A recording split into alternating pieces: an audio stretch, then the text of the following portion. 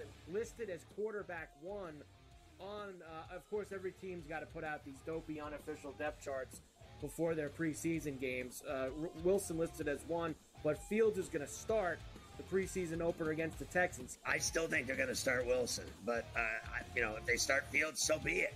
Like, I'm not going to lose any sleep over it. I know this. I think they're both talented.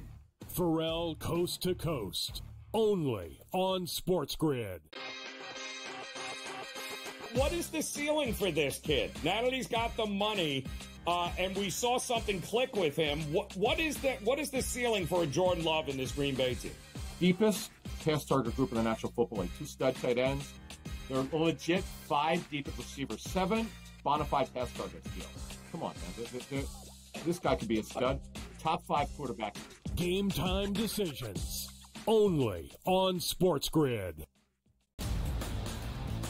Say the under has the correct juice to the 6.5 win total for the New York Giants. It's a losing season.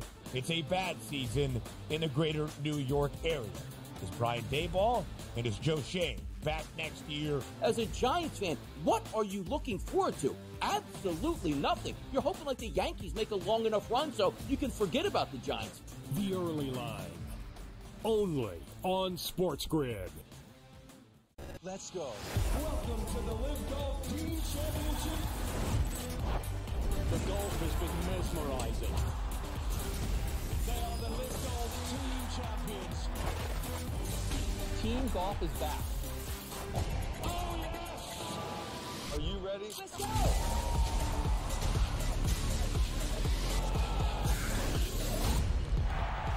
That's what champions do.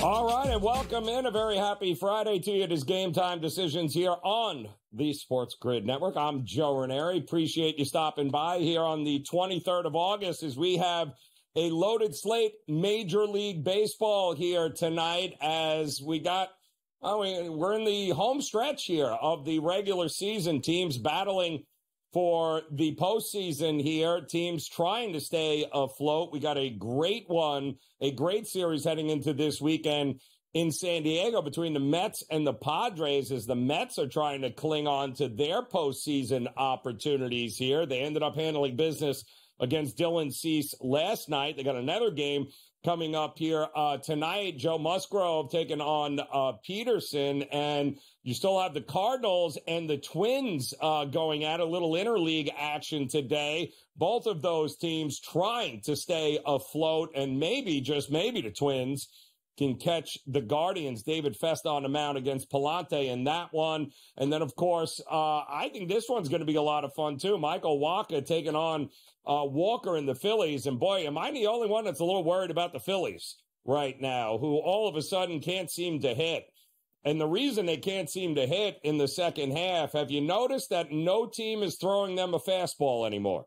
That's correct. It is all off-speed pitches now for Phillies hitters, and they are having the hard time adjusting and putting the ball in play. It absolutely is worth keeping an eye on whether or not that continues. But so far, teams have figured out that maybe forget about trying to throw the ball past them. Go ahead with the off-speed stuff, and it has worked because they have been a mess, and nobody's better than Michael Wacha at home with Kansas City, who was also very much in the thick of the postseason race. And how many of you thought we'd be talking about the Kansas City Royals in a playoff race on August 23rd? But that is exactly where we find ourselves. So 15 games featuring 30 teams tonight here on the diamond, 7 interleague matchups. And, of course, still a lot of teams with something to play, a lot of teams with guys playing for contracts and for jobs next year and auditioning. So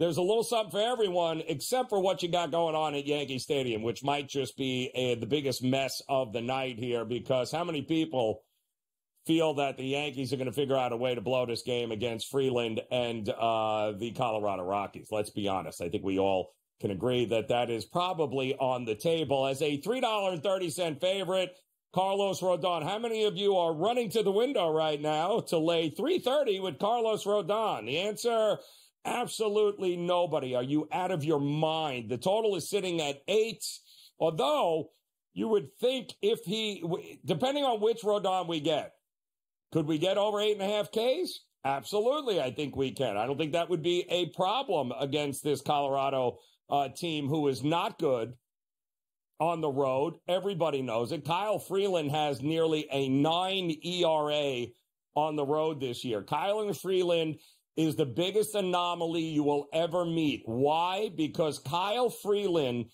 is a 10 times better pitcher at Coors Field than he is any place else in Major League Baseball. Let that sink in for a minute.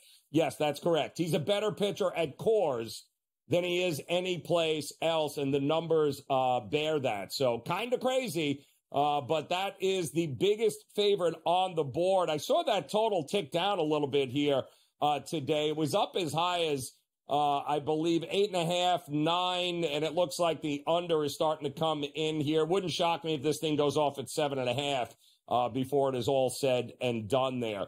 Also, the Guardians are an interesting spot tonight, taking on the Texas Rangers. 1-5 road trip for the Guardians. Not good, but they do welcome the Rangers at home at Progressive Field. Evaldi going, who is clearly hurt for the Rangers here tonight, going up against Tanner Beebe for the Guardians. And the Guardians, listen, they need a win, and they need a win in a big, big way here. It has not been a good second half for the Guardians here, so they are going to hope that Tanner Beebe, maybe a little home cooking here, will be exactly what they need here. But I got to tell you, Nathan Evaldi worries me.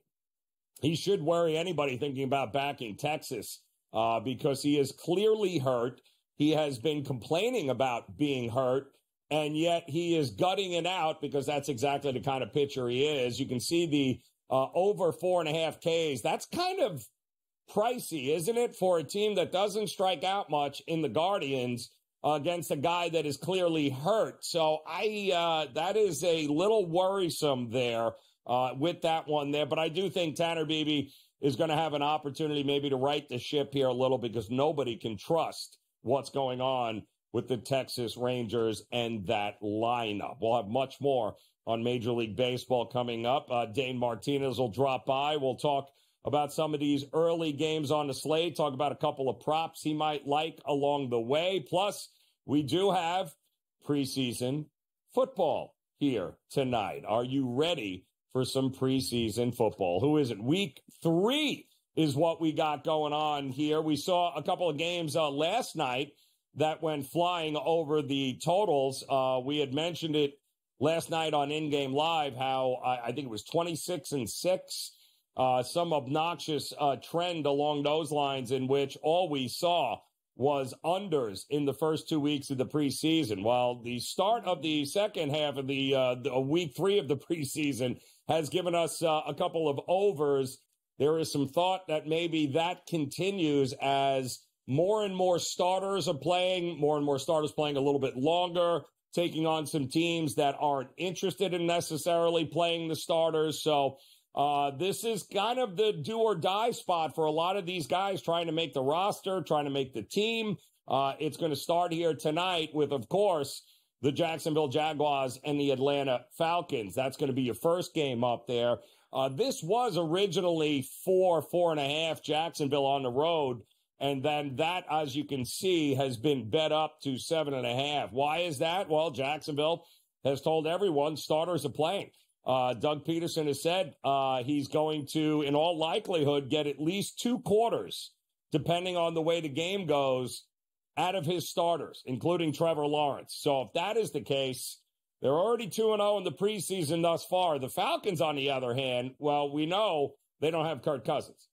And there is some questions about whether or not Penix is even going to see the field once again. And this offense has not been good, folks, in the preseason. Atlanta has been absolutely terrible.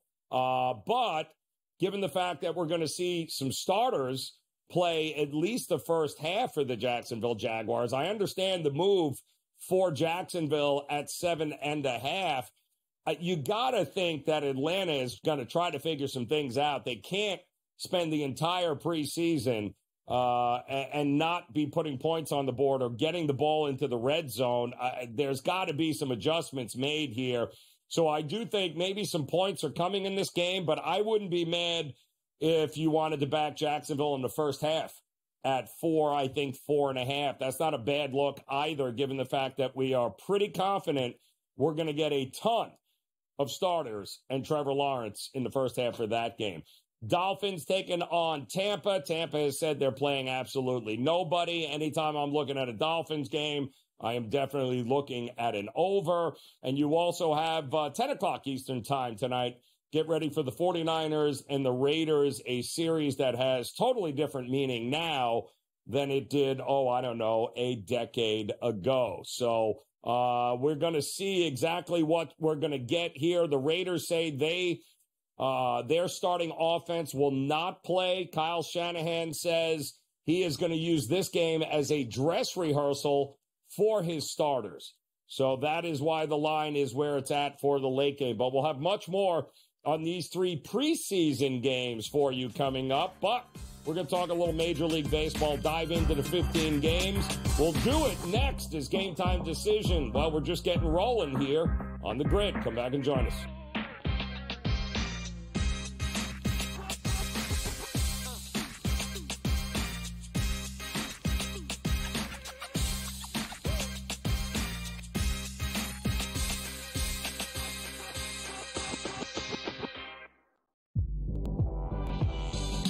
I told y'all time and time again, Trey Murphy the third.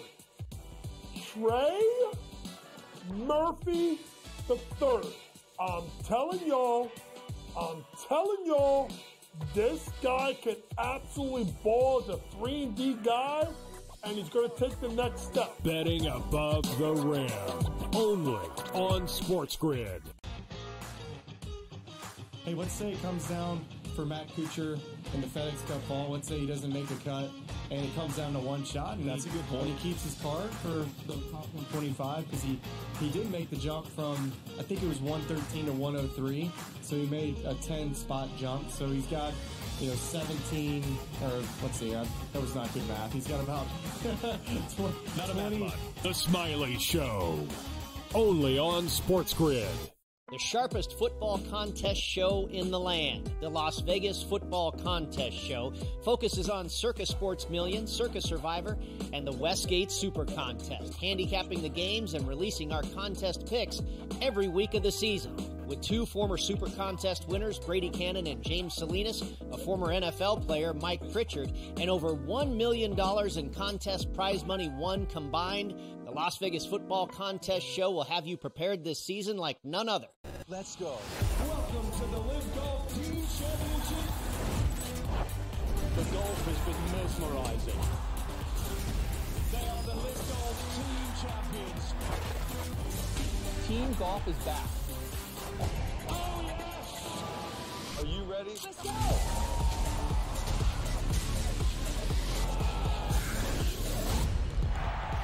That's what champions do.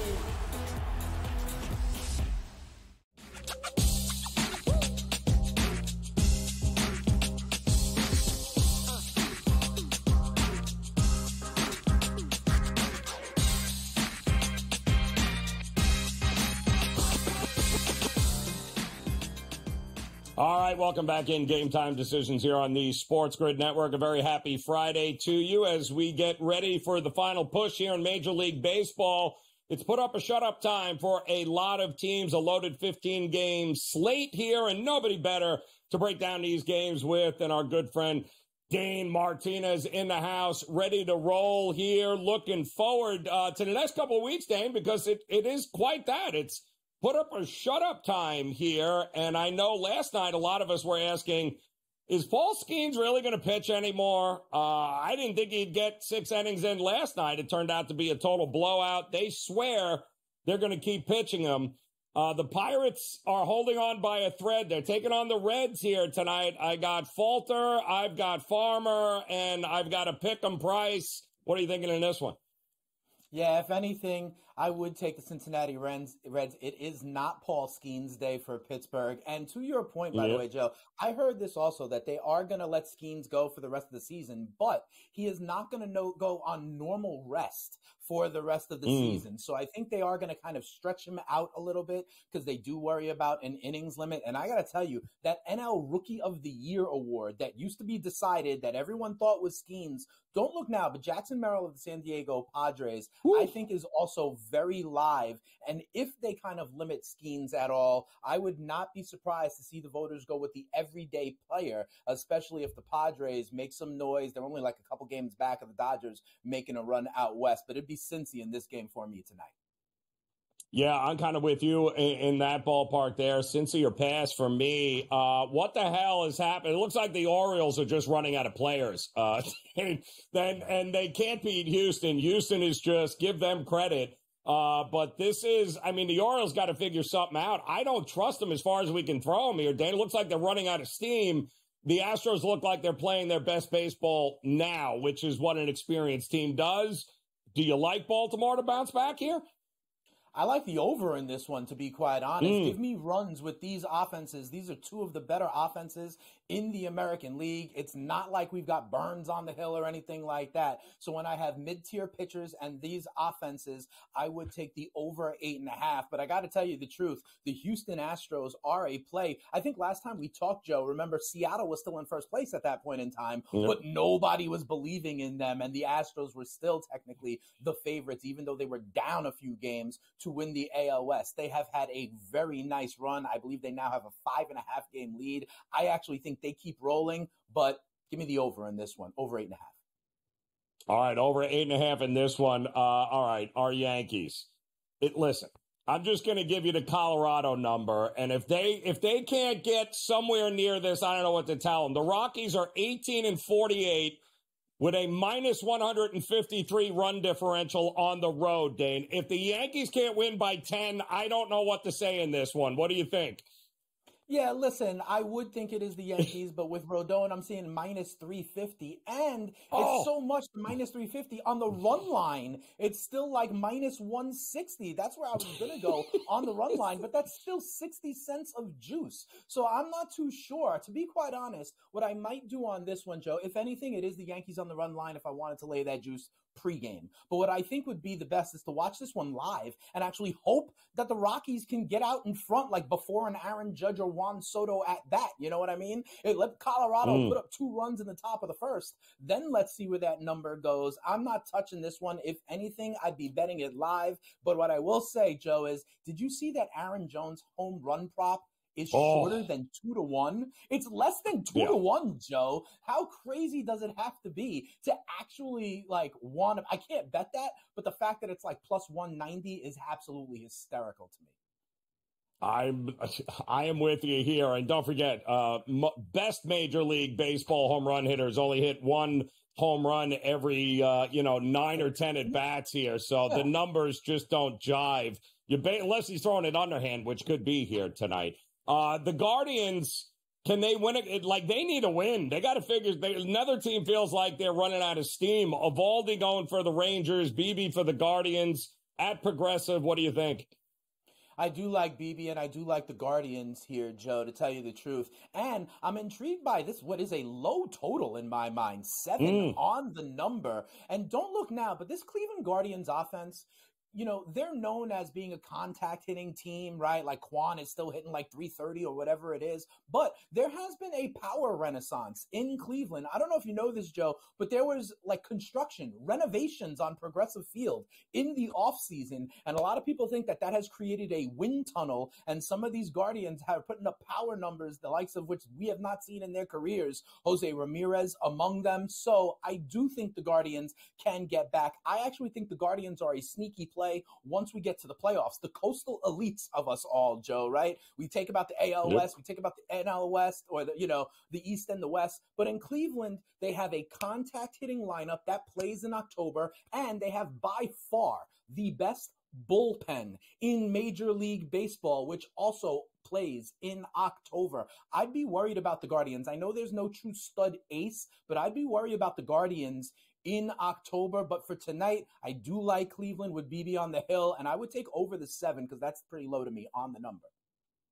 Like that. All right, how about no team better than the Arizona Diamondbacks in the second half? Bello, they've had good results these last 4 or 5 starts here for Boston. Should be a good matchup. What do you think we're going to get here? Yeah, I'm going to the Boston starter, Brian Bello, and I'm going over on his 4.5 strikeout prop, okay? Ooh. Listen, he's gone over this number his last 4 starts. He's at 120 Ks and 123 innings pitched, pretty much a strikeout per inning. Arizona is a good contact team, only a 20% K rate, but that number is dramatically inflated when they are on the road, like they will be in Fenway tonight. I think Bello can get 5 strikeouts for the Snakes, or against the Snakes. I saw flexing on there, too. Detroit White Sox. What K prop are you looking there? Yeah, for flexing, we got to go under. I mean, I'm going under 3.5. First of all, there's no reason to not fade the White Sox. Flexing hasn't won a game. Are you ready for this, show? Since May 8th. He's gone under this number in his last 5 starts. He's only gone 5 innings in one of his last 6 starts. I think the Tigers can get him out of there again. You can't back anything on the White Sox side. Flexen is 2-24 as a starter with the White Sox, people. Do with that as you may. I'll just leave it right there. All right, Dane, don't go anywhere. We got some NFL futures to talk. That is coming up next as Game Time Decisions continues on the grid.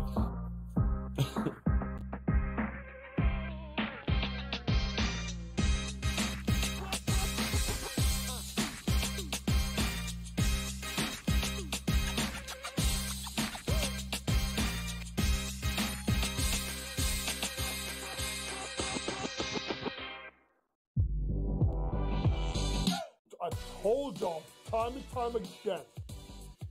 Trey Murphy the third. Trey Murphy the third. I'm telling y'all, this guy can absolutely ball as a 3-and-D guy, and he's going to take the next step. Betting above the rim. Only on SportsGrid.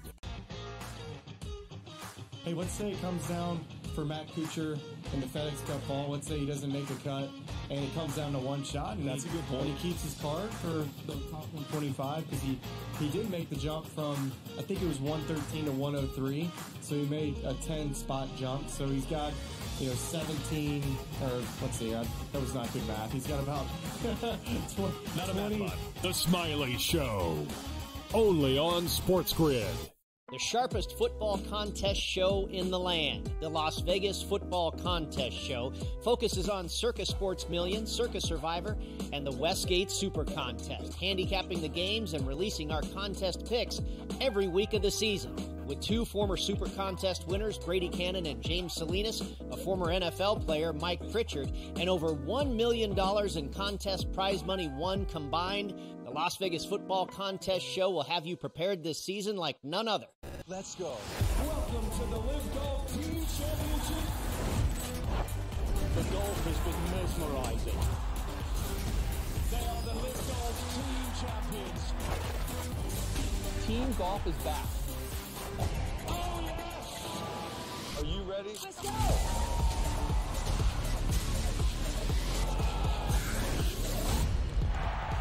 That's what champions do.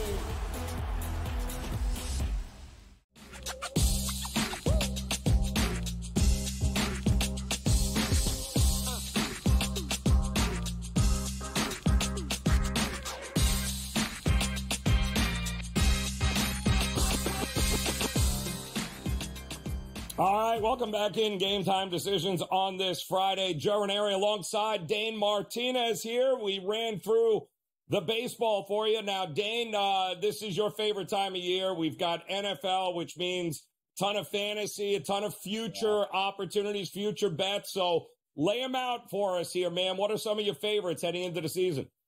Sure, I got a few for you. This is the biggest fantasy football draft weekend of the season. And I think there's a couple of season-long props out there, Joe, that you can actually get edges on based on changes at quarterback. The first one I'll give you is David Njoku. His season-long receiving yards is up as high as 750 and a half. He had 8-something last year, but that was heavily concentrated in 4 or 5 games at the end of the year when Joe Flacco was the quarterback. That is not the case anymore. Flacco put the ball up like 35, 40 times a game. He had 90 yards or more with Flacco 4 times. He never got over 60 in any of his other games. Now it'll be back to Deshaun Watson. Cleveland, I think, will return to a run-heavy team, and we are now expecting Nick Chubb to be back a little bit earlier than we thought. Jerry Jeudy is now there to eat into Njoku's target share. I go under the season-long receiving yards prop for David Njoku. Similar with Michael Pittman, who had a breakout season, a career high last year for the Indianapolis Colts. But remember, Anthony Richardson, the stud rookie, was only there for 4 games. Then it was Gardner Minshew, and he likes to sling it, okay? Gardner Minshew, they put it up 37 times a game. With Anthony Richardson, he was throwing for 84 yards total. This is going to be a run-heavy offense as well. Shane Steichen as the coach, Jonathan Taylor back there. They drafted A.D. Mitchell to cut into Pittman, so that is another under for me. I mentioned Gardner Minshew. He left from Indianapolis to Vegas, and they just named him as QB1 for the Raiders. Give me Devontae Adams and his reception prop. Joe, it's 82 and a half. The man has over 100 catches the last 4 years in a row. Last year, he did it with Jimmy Garoppolo. He did it with a coaching change. He did it battling injuries. Now, like I said, Minshew will be peppering his main target, which is clearly Devontae Adams. The skill set is certainly there, and I think he'll go over. Another receiver I think goes over in the AFC West is Cortland Sutton on the Denver Broncos. They're hanging his season-long receptions prop, the same thing as what he got last year. But guess what? Last year, Jerry Jeudy was there. Now Jerry Jeudy is gone. Guys like Marvin Mims and Josh Reynolds will not threaten Sutton to be the alpha in Denver. And so I think he will go back to kind of 2019 where he caught 74 balls for over 1,100 yards. We got a couple other ones. Kyler Murray, his rushing yards, he's another year removed from that ACL surgery. The number is only 440, Joe. That's 25 yards a game. Heck, Kyler Murray can get that in one drive, okay? And he is a little bit more confident. And then the last one will be Jared Goff's passing yards. This guy has finished the last couple of years in Detroit over 4,400 yards. You know they throw the ball a ton. And in a weird scheduling quirk, I don't know if you buy into this, Joe, Jared Goff is much better indoors than outdoors. And the Detroit Lions play 14 of their 17 games inside this season. I think that's good news for the Lions offense and good news for Jared Goff prop bettors, Joe. Outstanding stuff there, Dane. The Njoku one that you led off with, I think, is phenomenal because you're right. It was that one stretch of games where Flacco was coming in. They were still trying to vie for the postseason. Right. They asked him to throw it 40 times a game. What do you think the upside for this Browns team is here? Is Deshaun Watson, is he ever going to be what he was, or is this just a pipe dream? I think it's kind of a pipe dream, but I don't think they need Deshaun Watson to be amazing, right? They've got a top 3 defense, and to be quite honest, I think people are forgetting about Nick Chubb. This is one of the best running backs in football. He's probably going to be back sometime in October. I think the defense is really strong as well. I think that's something of a value at plus 450. I think the Browns are going to be a playoff team this year. I could see them finishing ahead of Cincinnati, just behind Baltimore in that division. Remember, they made the playoffs last year with Joe Flacco, DTR, and a bunch of other quarterbacks. Now you get serviceable Watson, Nick Chubb, you add Jerry Jeudy in. Yeah, I think they're a playoff team, Joe. How about the New York Jets, Dan? Because I'm hearing they're now the favorites to win the AFC East. What are you thinking, brother? Come on. Jet fan to Jet fan. Upright for 16 or 17 games. I will show you a playoff team. Another top 3 defense, Breece Hall, Garrett Wilson. They won 7 games with Zach Wilson, Joe. Come on. If Aaron Rodgers stays upright, they break the playoff drought and get in. I never thought I'd see it. Plus 155. Unbelievable stuff. Dane Martinez Always a pleasure, my brother. Enjoy the weekend. Let's get ready for some fantasy football. It's coming, folks. Game Time Decisions returns after this on the Grid.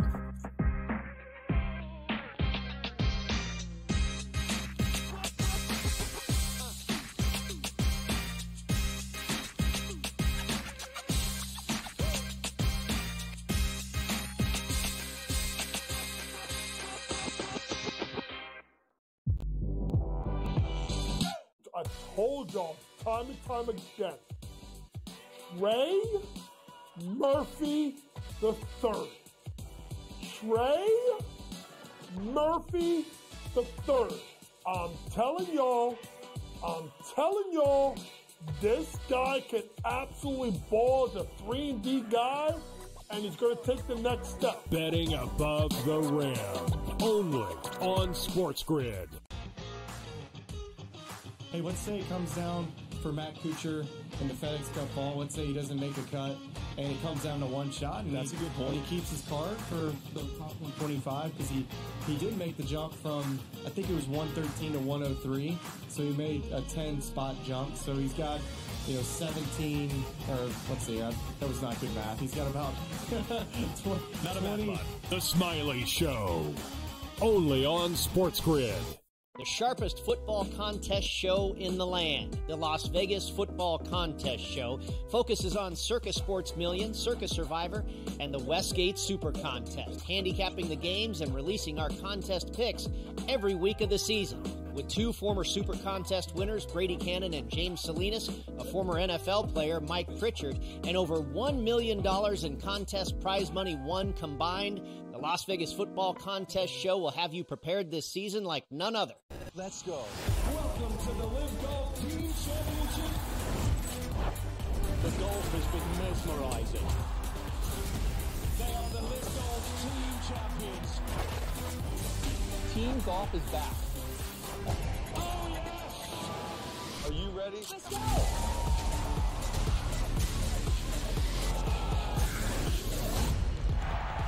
That's what champions do.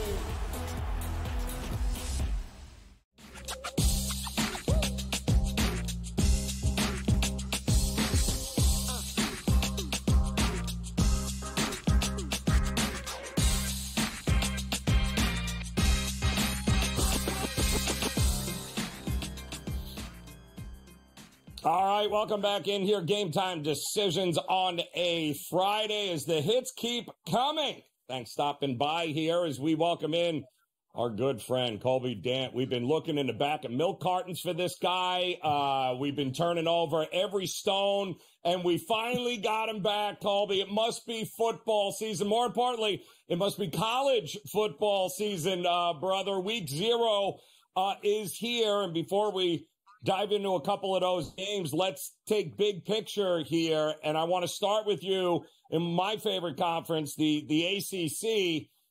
It's the only time I'm going to say it. Mario Cristobal in Miami, there is no excuse for them this year. 0. Having said that, Florida State's not going away anytime soon. What do you think we're going to get out of the ACC this year? I think it's open. I think, a lot of people say the Big 12 is the most open conference. And I would say, yeah, that's probably accurate, but not far behind that is the ACC, mainly because Florida State's lost so many starters. They only bring back, 4 on the offensive side of the ball, 5 on the defensive side of the ball. In Miami, they continue to go out and buy everybody every offseason. On paper, it looks incredible. Like, on paper, they should win the ACC. But I have always been a skeptic of Mario Cristobal, when it comes to coaching, whether it was back at that Oregon-Stanford game, and then last season you saw a kind of a ditto effect with the Georgia Tech-Miami game. So they need to convince me. I like taking a shot on some of the other teams because here's another thing. These gigantic conferences, this 12-team format was not really it was put together with 5 major conferences. The only problem is they detonated the Pac-12. So now you have a situation where you have 17 teams and 18 teams in some of these conferences. So I think you're looking for the best schedule as opposed to the best team, which might be a little bit different than handicapping this maybe a couple of years ago. I like taking a shot on some of these other teams like the Louisville Cardinals and Jeff Brom. You saw them get to the championship game year 1. I think they've improved at quarterback. I think they've improved at on the offensive line, and then they got healthier on the defensive side of the ball. The schedule, they have some tough spots, but they're in the non-con. At Notre Dame, sure, they lose that. At Kentucky, yeah, they probably lose that. But in conference, I only circle one really tough road spot, and that's at Clemson. They can afford to lose that and still make the ACC championship if they can take care of the Miami Hurricanes at home. Yeah, and I don't mind NC State either. Great coach, a lot of returners there. They could absolutely surprise some people coming out of the ACC. The Big Ten, boy, oh boy, this is going to be an interesting conference. A new look of sorts here for the Big Ten. I still think Iowa's going over their win total. So what do you think we're going to get here in the Big Ten? Oh, I love the Iowa over. I think Iowa's hosting a playoff game, but I don't have them winning the conference, though. I think the conference will go chalk. I think Iowa will lose in Columbus. Ohio State will lose in Autzen. So the tiebreaker will go to, Ohio State, and I got Oregon, Ohio State. This is, to me, one of the chalkier conferences in all of college football to me. This and the Conference USA, I think, are the most obvious. I got Ohio State and Oregon playing in the Big Ten championship, and I got Ohio State beating them in a rematch because I have them losing at Autzen. But I think Iowa, if you're an Iowa fan, you don't even want to play in the Big Ten championship. You want to play because if you do, you'll probably lose by 40. They're not as fast in the dome there at Lucas Oil. So I think the fact you don't play is actually a blessing in disguise because then you're probably going to be able to host a playoff game at Kinnick. The Big 12, you mentioned it, a lot of parity there. You know me, I'm a big Oklahoma State guy, so my alma mater, love that nobody's looking at them, and they got a ton of experience coming back, but that is about as wide open a conference as it is, no? Oh, for sure, and I'm pretty sure you might have went to a few frat parties with Alan Bowman, their quarterback, because he's in his 85. He's in his 19th year, right? And look, it's hard to fade that, honestly. Like this day and age, these quarterbacks that are so old, the only problem is Utah's got a quarterback that's right around the same age, but I definitely like those two. I think Oklahoma State's schedule is a little bit harder. So I'll take the Utes to win it. I know that's chalky. Most unpredictable conference, though. We're basing a lot of it on, like, if Jalen Daniels plays, I think, we don't know how healthy he is. But if he's super healthy, I think Kansas is a threat. I think Texas Tech could be a threat if they're healthy at the quarterback spot. So there's a lot of intangibles. UCF is a dark horse. I think it's worth taking a shot on the Golden Knights to win the conference. The only problem would be the potential rematch of playing Utah on November 30th and then the very next week there at Jerry's World. So, but I think they're a pretty good team. And what happened the last time Gus Malzahn had a gigantic mobile quarterback? He won a national championship. So he got KJ Jefferson in the portal. Watch out. Well, yeah, Kansas, they're either going to cannibalize each other and we're not going to get anybody outside of the conference championship in the playoffs, or 2 or 3 teams are coming from it. It's going to be feast or famine with the Big 12 this year as far as the playoffs go. The SEC, it's a new era, man. But is it the same old with the SEC this year?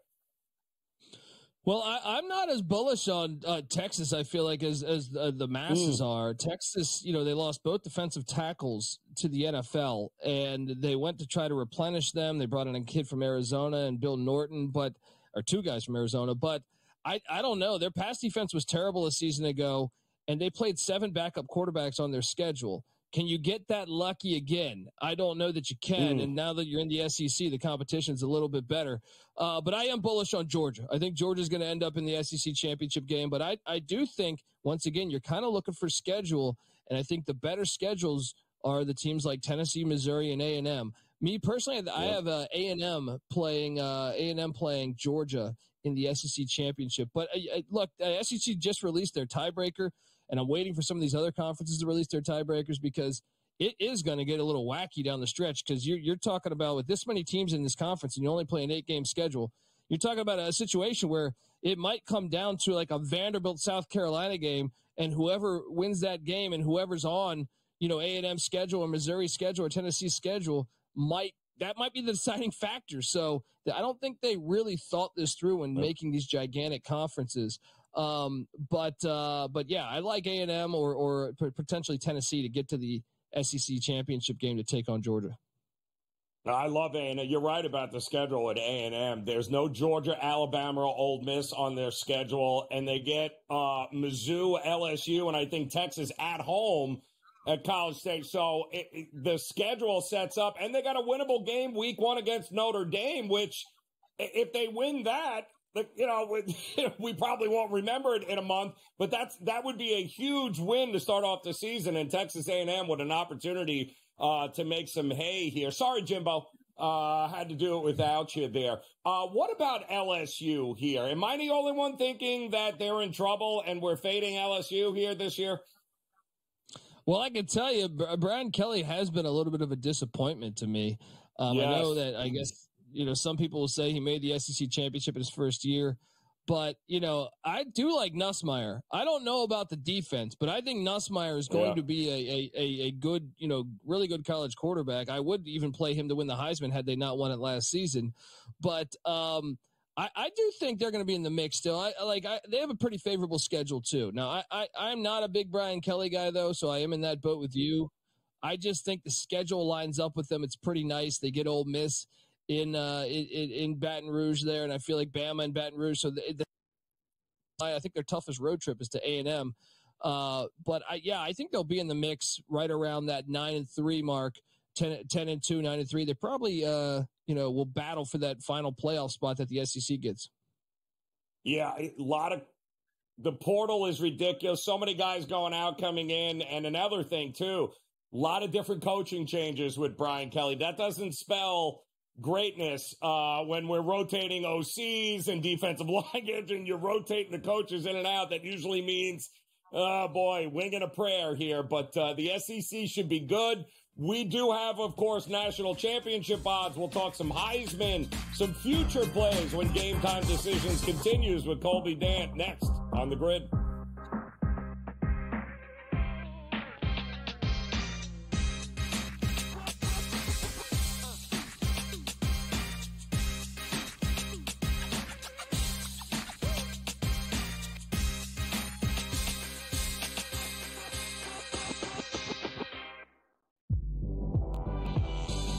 I told y'all time and time again.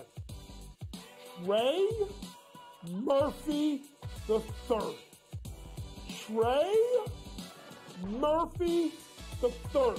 I'm telling y'all, this guy can absolutely ball as a 3-and-D guy, and he's going to take the next step. Betting above the rim, only on SportsGrid. Hey, let's say it comes down for Matt Kuchar in the FedEx Cup ball. Let's say he doesn't make a cut, and it comes down to one shot. And that's a good point. And he keeps his card for the top 125 because he did make the jump from, I think it was 113 to 103. So he made a 10-spot jump. So he's got, 17, or let's see, that was not good math. He's got about 20. The Smiley Show, only on SportsGrid. The sharpest football contest show in the land. The Las Vegas Football Contest Show focuses on Circus Sports Million, Circus Survivor, and the Westgate Super Contest, handicapping the games and releasing our contest picks every week of the season. With two former Super Contest winners, Brady Cannon and James Salinas, a former NFL player, Mike Pritchard, and over $1 million in contest prize money won combined, the Las Vegas Football Contest Show will have you prepared this season like none other. Let's go. Welcome to the Live Golf Team Championship. The golf has been mesmerizing. They are the Live Golf Team Champions. Team golf is back. Oh, yes! Are you ready? Let's go!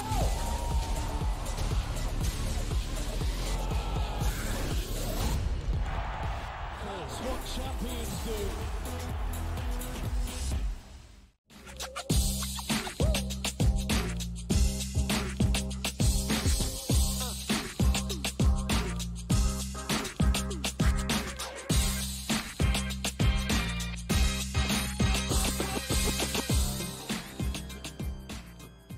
All right, welcome back in Game Time Decisions here on the SportsGrid Network. We're excited. Why? College football is back. And so is Colby Dant joining us here for another segment, talking some college football. We'll get to some of these future looks here as far as it goes with national championship, maybe a Heisman guy or two, maybe a win total. But give me your thoughts. We mentioned Florida State earlier, Colby, when it came to the overall prospects of them taking down the ACC, but they got to win in Dublin tomorrow, opening against Georgia Tech, who has surprisingly given them all sorts of fits over the years. But really, how is that Georgia Tech defense stopping anything Florida State throws at them at this point?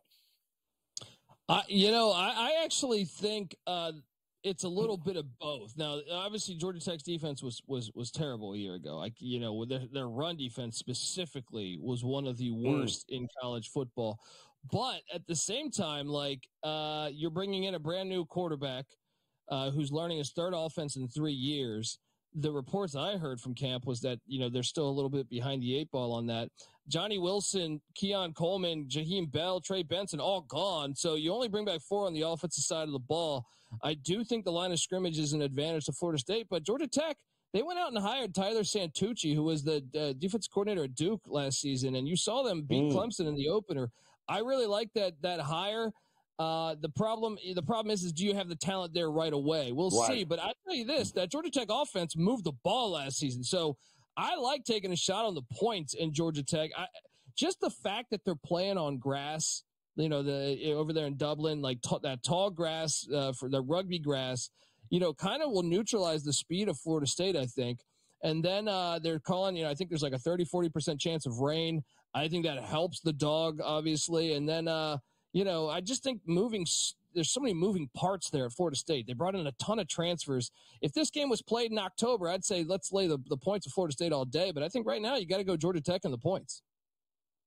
That defensive front of Florida State is just it's going to be interesting seeing how that goes along with the season. Outside of that, there's when you look at the big picture, national championship wise.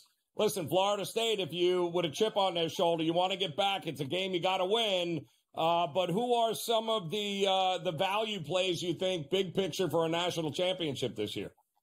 Yeah, and I think this is a fascinating college football season with the 12-team playoff because in a way you're just trying to convince yourself of the path. I don't think it's really hit the fans yet. Is like the 5 seed might be a better spot to be in than the 2 seed. If you think about it, the 5 seed's going to get the group of 5 team that's going to be ranked like 30th. So if you are 24th or something, so you're going to be hosting a group of 5 at your own home stadium. And then, after that, you're going to probably get the Big 12 champ. So it's a good spot to be in.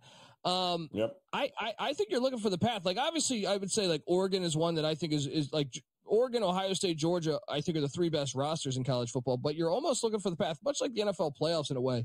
I'm taking a shot on the Iowa Hawkeyes, to me, I think could be in a good spot if they get a 5-6 seed. Notre Dame Fighting Irish. Now, I was a little bit more weary to jump on them after I learned about their starting left tackles out for the season. Just happened in camp a couple weeks ago.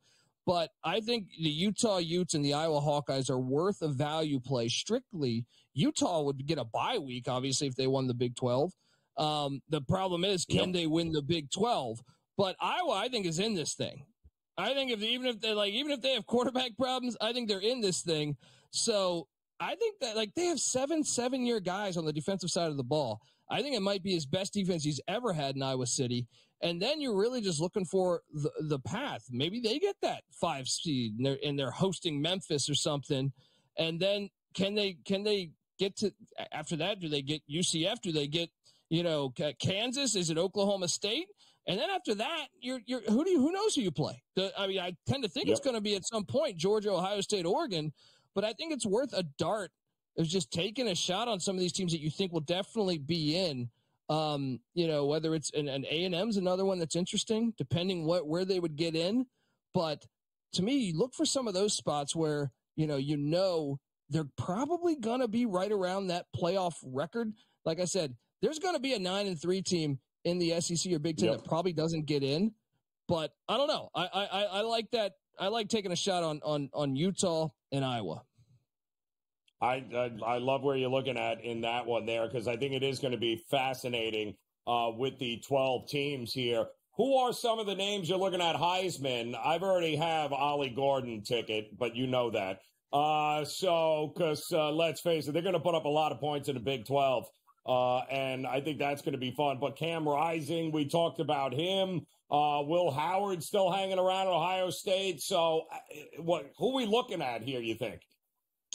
I'm taking a shot on Travis Hunter. I feel like you have to be a winning team these days to make the Heisman, or to win the Heisman. So, good point. But he played so well, and he missed like a month of the season last season. So if Colorado can just win 8 games, he might put up such a crazy stat as far as offensively. Remember, he had a game or two with multiple interceptions, and he had a game or two also with like over 100 yards receiving.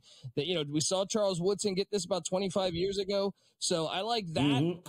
I also like taking a shot on Miller Moss. Lincoln Riley. It's a Lincoln Riley quarterback. Always is in the Heisman mix. Look at it over the past 6-7 years. So Miller Moss and USC, I do think they're being disrespected by the media. I think they could be a team that could sneak into the Big Ten championship if everything goes right.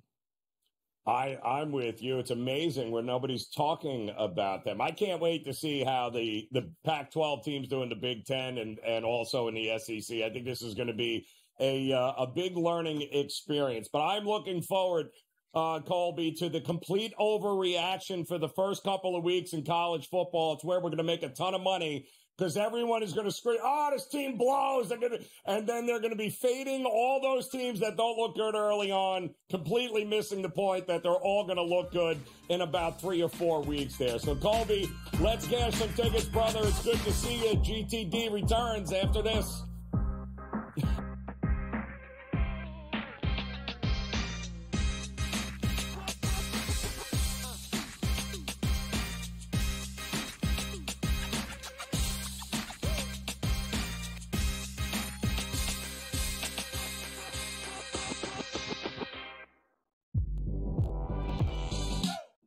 Told y'all time and time again.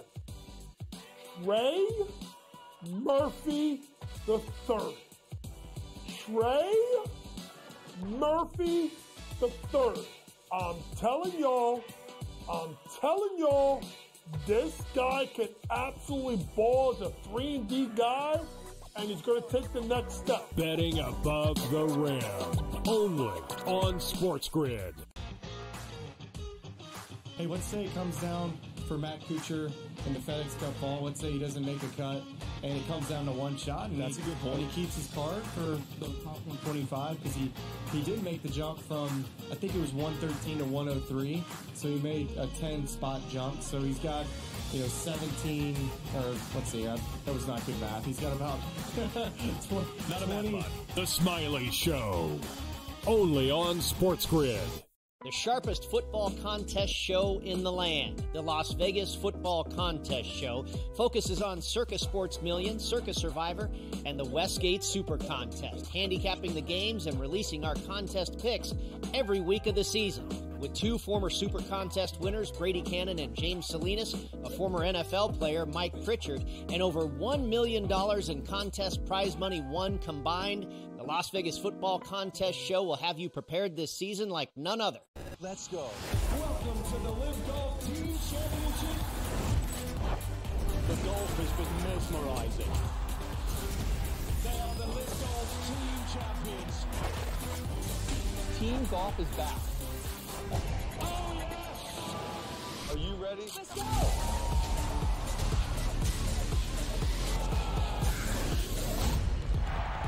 That's what champions do.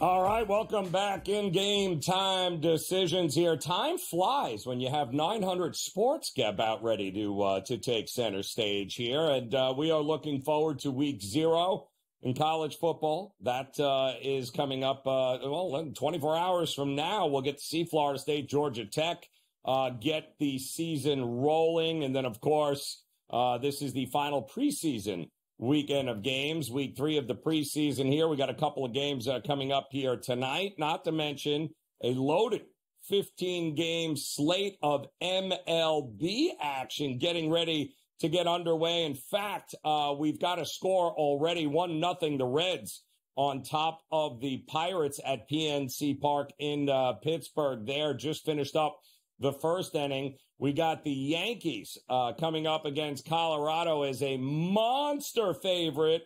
What could possibly go wrong with laying $3 with the New York Yankees and Carlos Rodon against the Rockies? Although I will say this, the Yankees have certainly they've been better, I would say, as of late. They were terrible for so long at home this year, so uncharacteristic.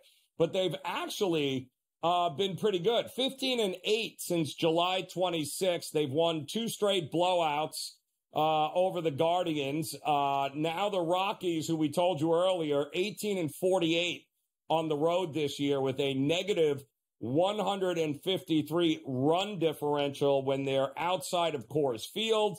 Kyle Freeland, almost a 8.5 ERA on the road this year. So there is no reason not to at least shop the alt line, if you will, or even better, maybe Yankees team total. That kind of possibility here, I think, is a good look if that's the direction that you want to go. We talked earlier about the Orioles in Houston, and folks, there is Houston. We have a problem, but not with Houston. It's with Baltimore. This team is going the wrong way. Why? Because Baltimore can't hit right now. It's become a home run or bust team. The injuries are piling up all over the place. Hunter Brown going for Houston here tonight. They are just looking for any arms at this point that they can count on that are actually healthy for Baltimore. And my goodness, they are not. And I mean that they've lost 3 of their last 4. They're hitting a $167 over the last week and a half. So this is not a good Baltimore team right now. They seem to be running out of steam. And yet Houston is one of the hottest teams in Major League Baseball. They've won 12 of their last 15, but they are also one of the best under teams this season. Keep that in mind. 4 of their last 5 games have gone under the total here, and 8.5, I think, is what we saw going on there. There's no reason for me to believe that Baltimore is going to tee off on Hunter Brown out of nowhere here. If it ain't broke, I ain't fixing it. 12 of 15, I like them to stay hot here. I like the Astros to get it done, again, at a pretty decent price here. And then, of course, keep an eye on this Blue Jays and Toronto game. I think it's going to be fascinating. And the reason I think it's going to be fascinating is because Toronto has absolutely dominated, and I mean dominated, the Angels over the last couple of, the last week. When you look at what they have done, I think they have outscored the Angels in just absolutely epic fashion. I think the total was 24-8 over the last 4 straight games that they have played. They did play last week in Anaheim. They, of course, played last night in Toronto there. So if it ain't broke, don't fix it. The run line has worked for Toronto. They finally started hitting the ball after the All-Star break, after we thought everybody was going to be traded. They won 5-3 last night at the Rogers Center. And there is no reason to think that they can't win on the run line once again at plus money here tonight. So those are a couple of the games getting ready. Opening pitch just after the top of the hour in a couple of minutes. Of course, we'll have much more on the rest of the Major League Baseball slate coming up. We also got to talk FedEx Cup Championship. We got some golf coming your way. As, let's face it, a big surprise today with one golfer who was at the top of the leaderboard dropping out, apparently back issues. That has changed everything, especially right now at the BMW Championship. So we got a lot to discuss. Don't go anywhere. Come back and join us. Another hour of Game Time Decisions is coming up here on the Grid.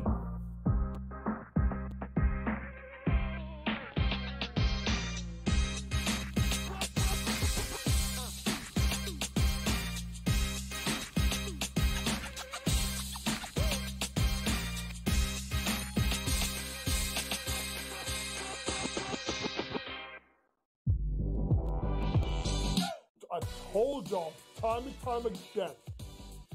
Trey Murphy the third. Trey Murphy the third. I'm telling y'all, this guy can absolutely ball as a 3-and-D guy, and he's going to take the next step. Betting above the rim. Only on SportsGrid. Hey, let's say it comes down for Matt Kuchar in the FedEx Cup ball. Let's say he doesn't make a cut, and it comes down to one shot. And that's a good point. And he keeps his card for the top 125 because he did make the jump from, I think it was 113 to 103. So he made a 10-spot jump. So he's got, 17, or let's see, that was not good math. He's got about 20. The Smiley Show. Only on SportsGrid.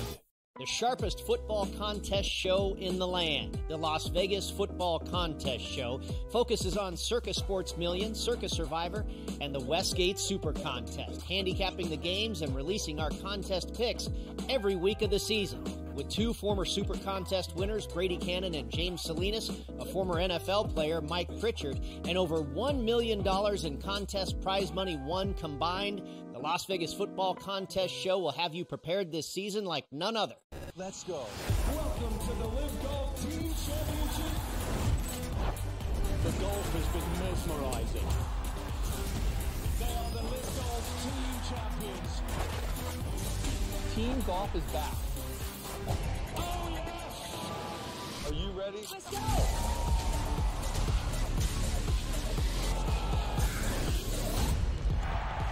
That's what champions do.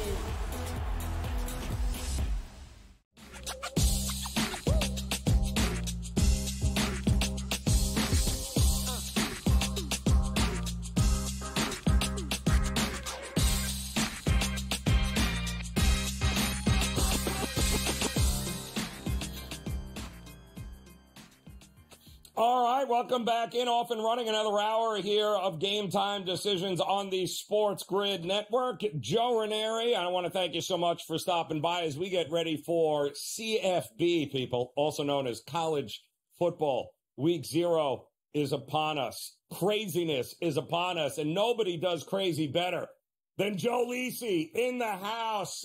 Straight, he took his private jet from Palm Beach right back so he can make this show in New York. Always a pleasure to see you, Joe. It's are you ready for craziness? Because that's what we got coming here.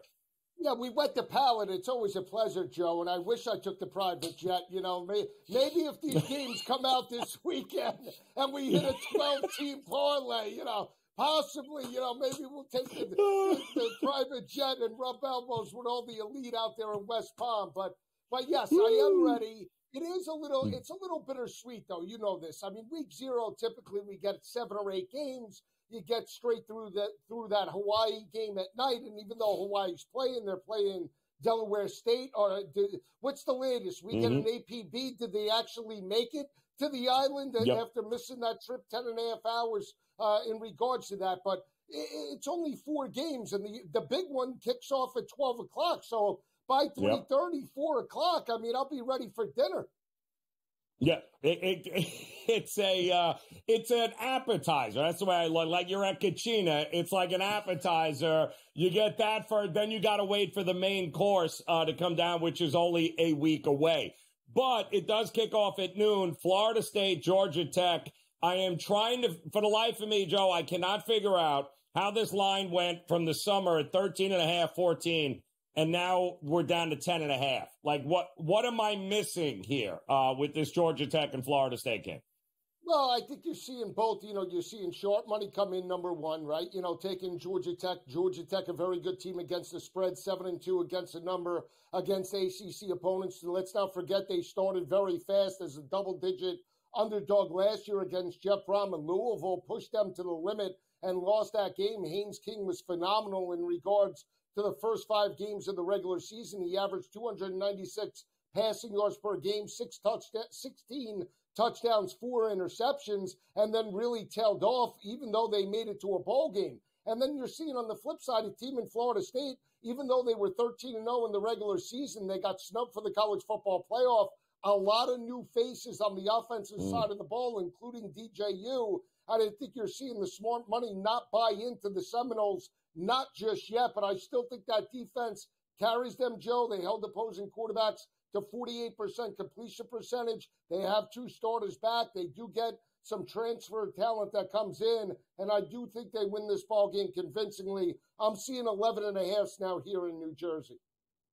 Okay, so there was either the biggest head fake because it got down as far as 10, and now the money is starting to come back in on Florida State. There is an awful lot of folks, Joe, that I have talked to that are really high on SMU in the ACC this year. They think they could absolutely cause some damage. Are you buying SMU? They're taking on Nevada. It feels like it's a game they're going to win. Are they going to win by 900? But what do you think of their overall view here on the season? Well, their win total, Joe, is 7.5, 8, 8.5, depending upon the book that you shop at. But, schedule lines up. They do get Florida State September 28th. If both Florida State and SMU are undefeated heading into that matchup, you could say that will be the biggest game in SMU history since potentially, 1982 with Craig James and Eric Dickerson? I mean, just think about that for a second. But they do have their starting quarterback that comes back, Preston Stone, 32 touchdowns, 6 interceptions. They could run it for over 200 yards, very balanced offense. But Rhett Lashley has built a defense. They have 6 starters that come back. They held opposing offenses to only 17 points per game, 28% third down defense. They're going to be very solid. Again, I think they're an 8 or 9 win football team, depending upon how things play out. But I still would take Nevada, even though they were terrible and atrocious last year. Brendan Lewis is an experienced quarterback, and you give the team 6 months in preparation. I would still take the 26.5 in terms of that. I think they make it close and they make it ugly. Give me Nevada with the points and the under. Yeah, Lashley and that 8 of their last 13 road games to the under. That is a good defense, SMU. They pride themselves on it. So I'm with you there. I think that's going to be an interesting kickoff for SMU season. What about the Montana State New Mexico game coming up here, Joe? This is another one where some folks are divided here. I see a lot of people looking at grabbing the points here. Are you buying that? I am going to grab the points because I'm a buyer of Bronco Mendenhall, the new head coach in New Mexico. They can run the football. They average 192 rushing yards per game, 5.2 yards per carry. And you got the FBS offensive line going up against a smaller FCS defensive front. You got to believe that Bronco Mendenhall will look to pound the rock and keep this game close. The game is at home. I'm going to take the points, Joe. I'm going to take New Mexico on the money line as well and calling for the upset special. That's not to take away from Montana State. I know they're a prolific offense, but they're coming in, and Bronco Mendenhall as an underdog, I like to typically take in with the points, especially with 4 or 5 months in terms of preparation. New beginnings since taking over, and he walked away from Virginia. So give me the points with New Mexico. I always love it when coaches tell us, I got my wife wants me to leave the game. This is it. Yeah. 12 months later, it's like, I'm back. I'm coming. New Mexico State. Here I come. I'm ready to roll here. I love it, though. It's one of the truly good guys, too. I know that program's going to be, I'm with you, in good hands moving forward. We were talking earlier, Joe, about my Big 12 here, where I think everyone is going to cannibalize one another. I do think it's a wide open conference this year. A lot of Kansas love. You know who I think is going to win it all. But what do you think of this Big 12 this year? Utah for you? Yeah, no, typically Utah's basically a 500 road team over the last 5 or 6 seasons. So that's a cause of concern, especially from the logistics. We saw 4 teams come into the conference. Only one made a bowl game in terms of UCF last year. So I think it's going to be very difficult for those Pac-12 teams. Not to take away from Cam Rising. I know you're a big buyer of Ollie Gordon and Alan Bowman, and I love what they did last year. They couldn't cash me the ticket, though, Joe, in terms of the Big 12 championship. I had a 60-1 and a 48-1, and they couldn't even give me the hedge in regards to that. I love what Mike Gundy's done, but I'm going to back Joey Maguire. They got 9 starters coming back. They get another 4 that come in regards to the transfer portal. You got Brennan Morton that comes back, Taj Brooks, quarterback and running back. I think this team could be lethal. Look at their schedule. They have the potential to start 5-0 or 6-0 and really run the table. They could score with anybody if that defense comes around. 18-1 now. They opened at 10-1. It's now up to 18-1. Nobody's buying them. I'm going to take a shot with Joey Maguire because of the value. All right. Are we fading Michigan, Joe? You almost feel like you have to, no? Yes and no. Love them. Go ahead. I'll tell you this. I love them week 2, and I don't care. I'm jumping on the 3.5 against Texas. They have a 22-game home winning streak. But then I might sell them when Lincoln Riley and USC come to town. That line is already 8.5, 9.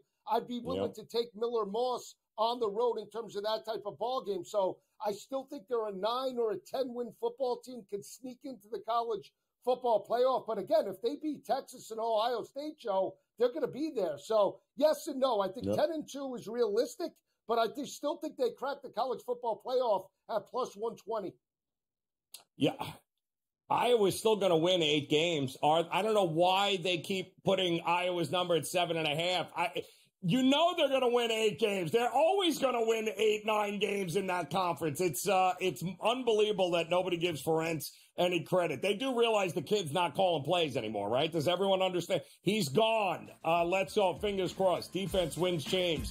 Joe Lisi, the craziness has begun, brother. We appreciate it as always. Game Time Decisions will continue after this.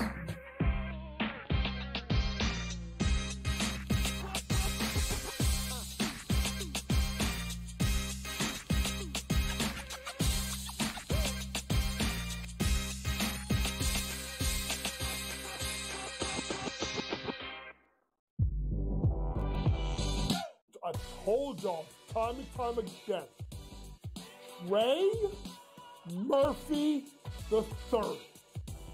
Trey Murphy III. I'm telling y'all, this guy can absolutely ball as a 3-and-D guy, and he's going to take the next step. Betting above the rim, only on SportsGrid.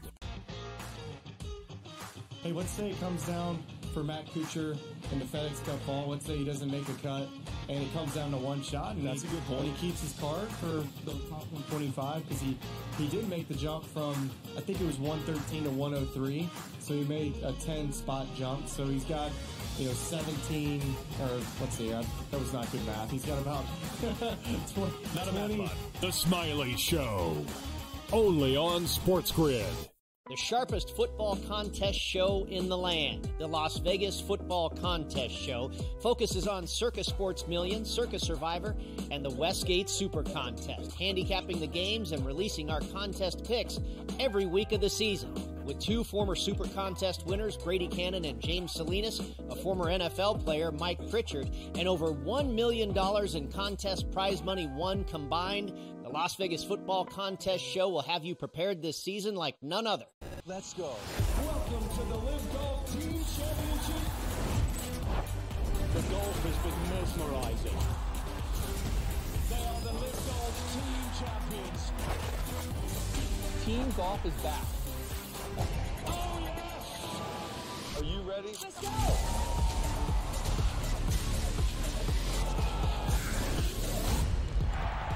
That's what champions do.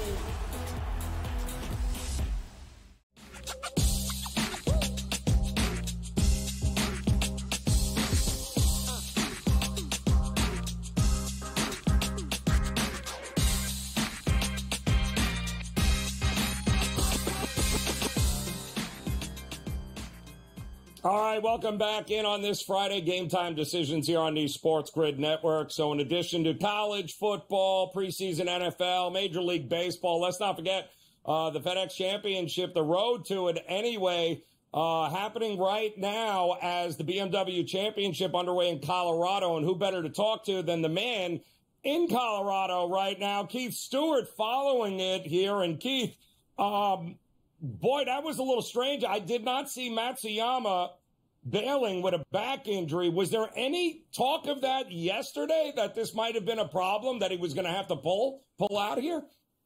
Joe, good afternoon from Colorado, and let me tell you something. That is so on brand for Hideki. I don't even know where to begin.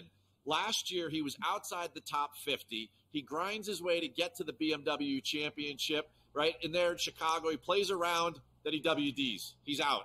This year, he wins in Memphis. He comes here as one of the favorites, right? One round, comes out the next morning, I'm out. I don't know what to tell you. I mean, this is the world of Hideki. You know, he in DFS, he's over 15% owned. I mean, people today they were breaking TVs, definitely. Laptops, they were going against the walls. Everybody's upset. But it's Hideki. What else are you going to do? You know, last night after the rain delay, 2-hour rain delay, Hideki comes out. He throws a dart on 18. He's one stroke behind Keegan for the first round lead.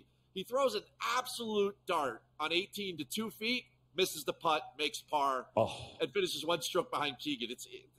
It's just on brand for him. No one can explain it. It's unbelievable. I mean, poor if I know, or some guys that had those tickets and really thought he was the dark horse, and yikes. But listen, that means it gave an opportunity for a couple of other guys, and Adam Scott had no problem walking right through that door. What happened? What kind of round was this here today? Oh, I tell you, his 63 this morning was scintillating. And, you know, over 2 days, the broomstick has been cleaning up. Over 232 feet of putts. I'll say that again for you, Joe. 232 feet of putts for the Australian. Unbelievable. And I'm sure, now I know you're not going to be surprised, but maybe some of the viewers are. Read the line. We had Adam before the week, plus 5,500 in the newsletter. Exactly. Boom, baby. We are riding this guy. He's got a 3-shot lead. Keegan bogeyed the last. Keegan's looked strong, though. Little worried about the kid, Ludwig Aubert. He shoots 63 as well today, and he did it in the afternoon. Now, he's been a little bit shaky with his driver and some of his ball striking in the last month, but he seems to be back. He has something figured out. As I came down here, I had to walk past the range to get to this spot right here where I'm doing the shoot, and he's out there practicing, and the guy's working for the Highway Commission. He's throwing absolute stripes down the range. So I'm a little worried about Aubert, but you know what? We're fully vested in Scott, and we like where we're going. You know, a cool thing about Adam Scott this week, he's one of 2 players in the 50-man field that played in the International when it was a PGA Tour event from 1986 to 2006. He played in 2000.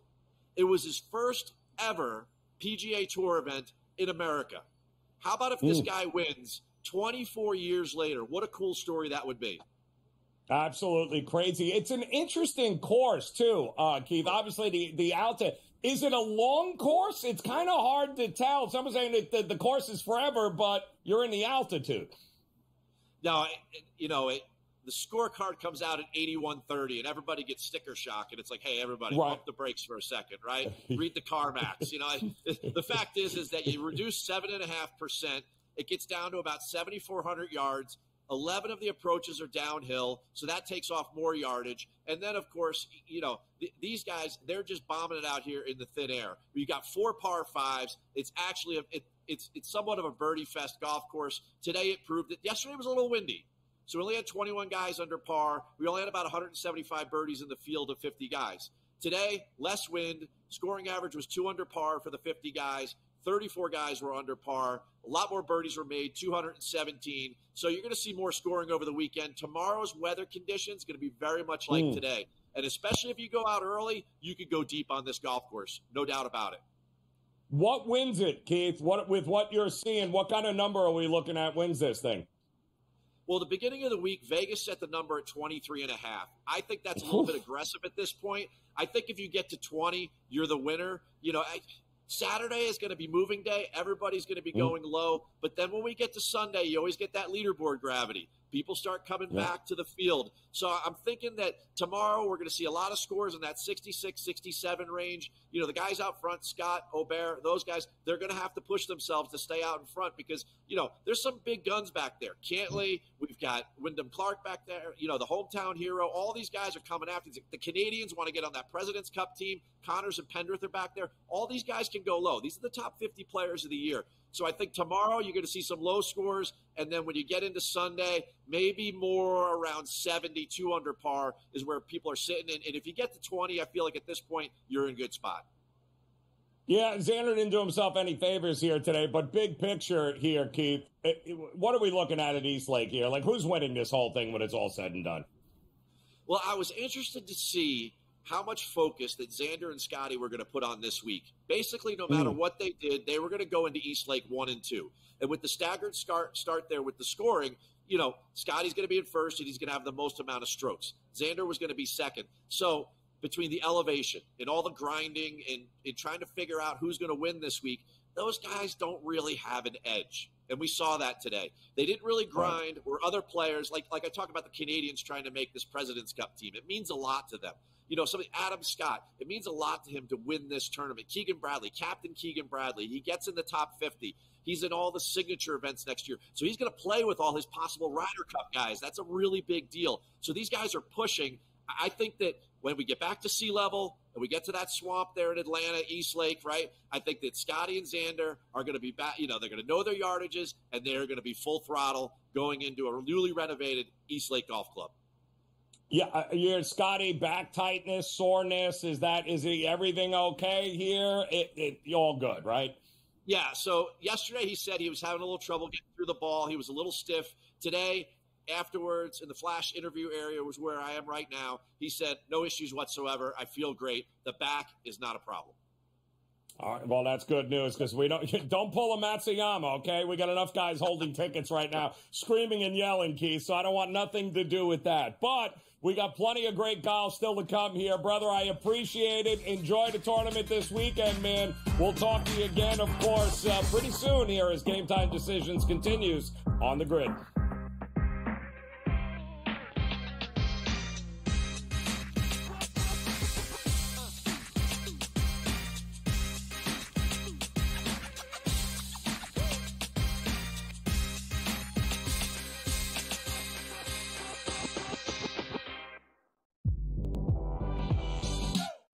Told y'all time and time again, Trey Murphy III. Trey Murphy III. I'm telling y'all, this guy can absolutely ball as a 3-and-D guy, and he's going to take the next step. Betting above the rim, only on SportsGrid. Hey, let's say it comes down for Matt Kuchar in the FedEx Cup ball. Let's say he doesn't make a cut, and it comes down to one shot. And that's a good point. He keeps his card for the top 125 because he did make the jump from, I think it was 113 to 103. So he made a 10-spot jump. So he's got, 17, or let's see, that was not good math. He's got about 20. The Smiley Show, only on SportsGrid. The sharpest football contest show in the land, the Las Vegas Football Contest Show, focuses on Circa Sports Million, Circa Survivor, and the Westgate Super Contest, handicapping the games and releasing our contest picks every week of the season.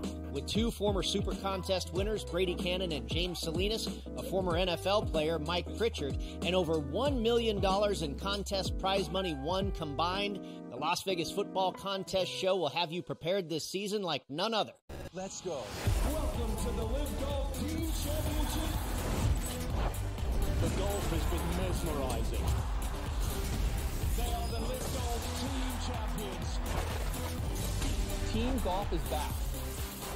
Oh, yes! Are you ready? Let's go!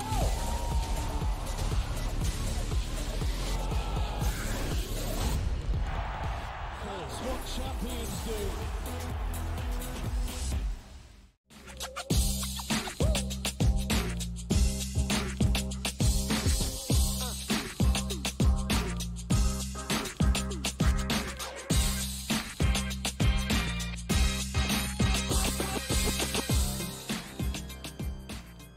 All right, welcome back in Game Time Decisions here on the Sports Grid Network. I'm Joe Raineri. Certainly appreciate you stopping by here as we are off and running on a loaded 15-game slate in Major League Baseball tonight. Couple of scores here as the Reds still on top of the Pirates, 1-0, top of the third in that one. The Yankees and the Rockies, no score, top of the second right now. We do have some scoring going on here in Boston as Arizona opened up the game, getting to Bello rather quickly. All sorts of runners, 2 runs in now. It looks like Boston finally got out of the inning, but it's 2-0.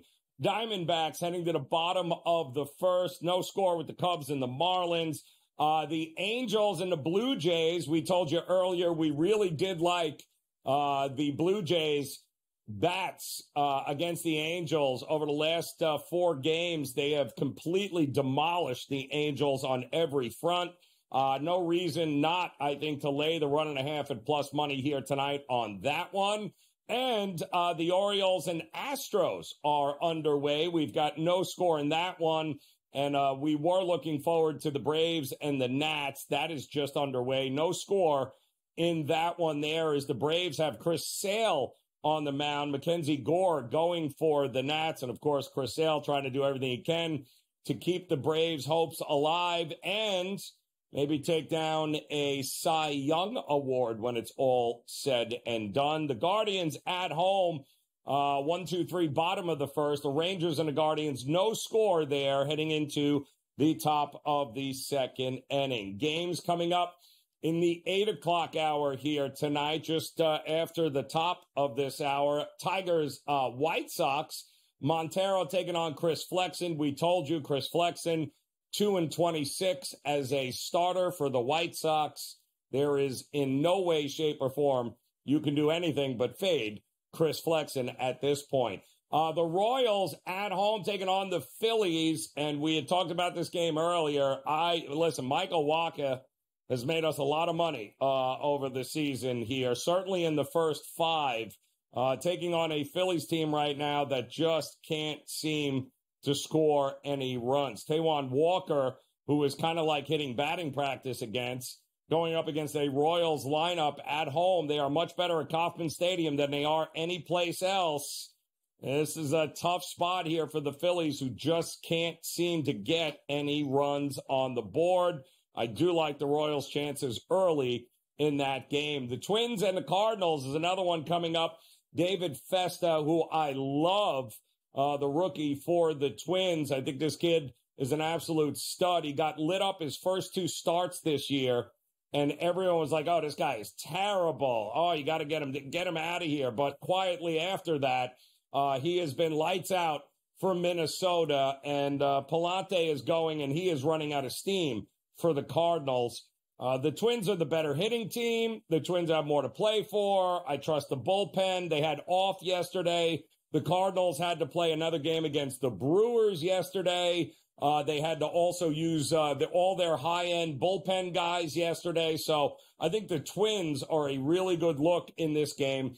And those Brewers are taking on the Athletics, who quietly will not go away. Savali taking on Sears in that game here tonight. We told you how important the Padres and the Mets series is. Musgrove back on the mound for the Padres, taking on Blackburn of the Mets. Mets handled their business easily for Severino last night against Dylan Cease. They're looking to do the same as they are trying to secure one of those final playoff spots in the National League. Well, they're going to have to do it by beating the teams in front of them, and the Padres are one of those teams. Giants Mariners late night. Is it one of those fired coaches systems that our friend here at the network, Scotty Wetzel, loves to talk about? Well, they fired the manager last night. I'm not sure how that's going to help them hit any better in this one. Birdsong for the Giants. Castillo at home for the Mariners, but might be worth maybe a Mariners run line here to be able to get it done at home finally for the coach that they just ended up getting fired, Scott Servais. So congratulations, Seattle.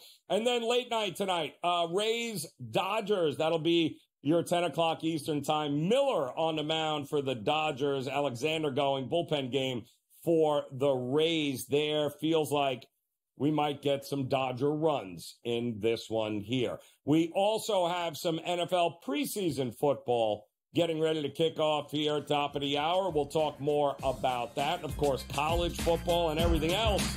We've got you covered. Game Time Decisions continues on the grid.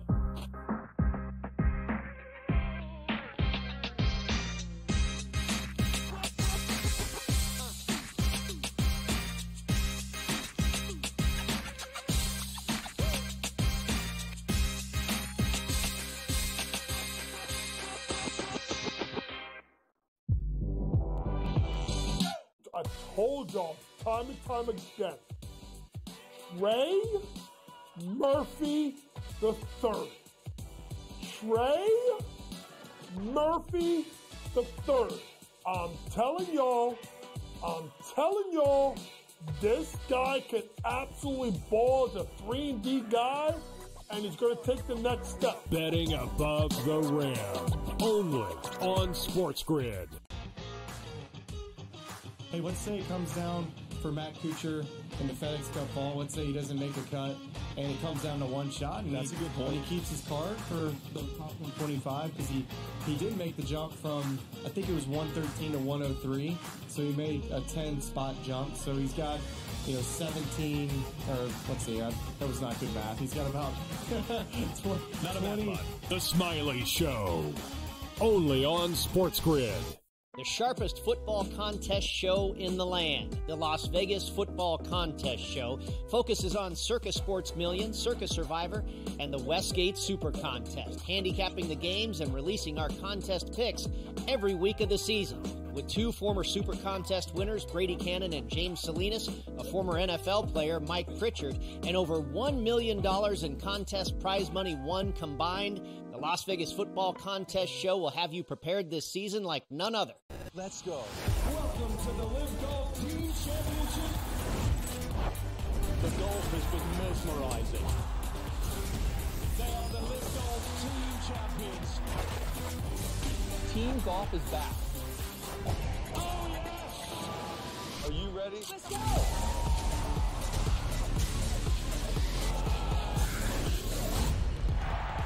That's what champions do.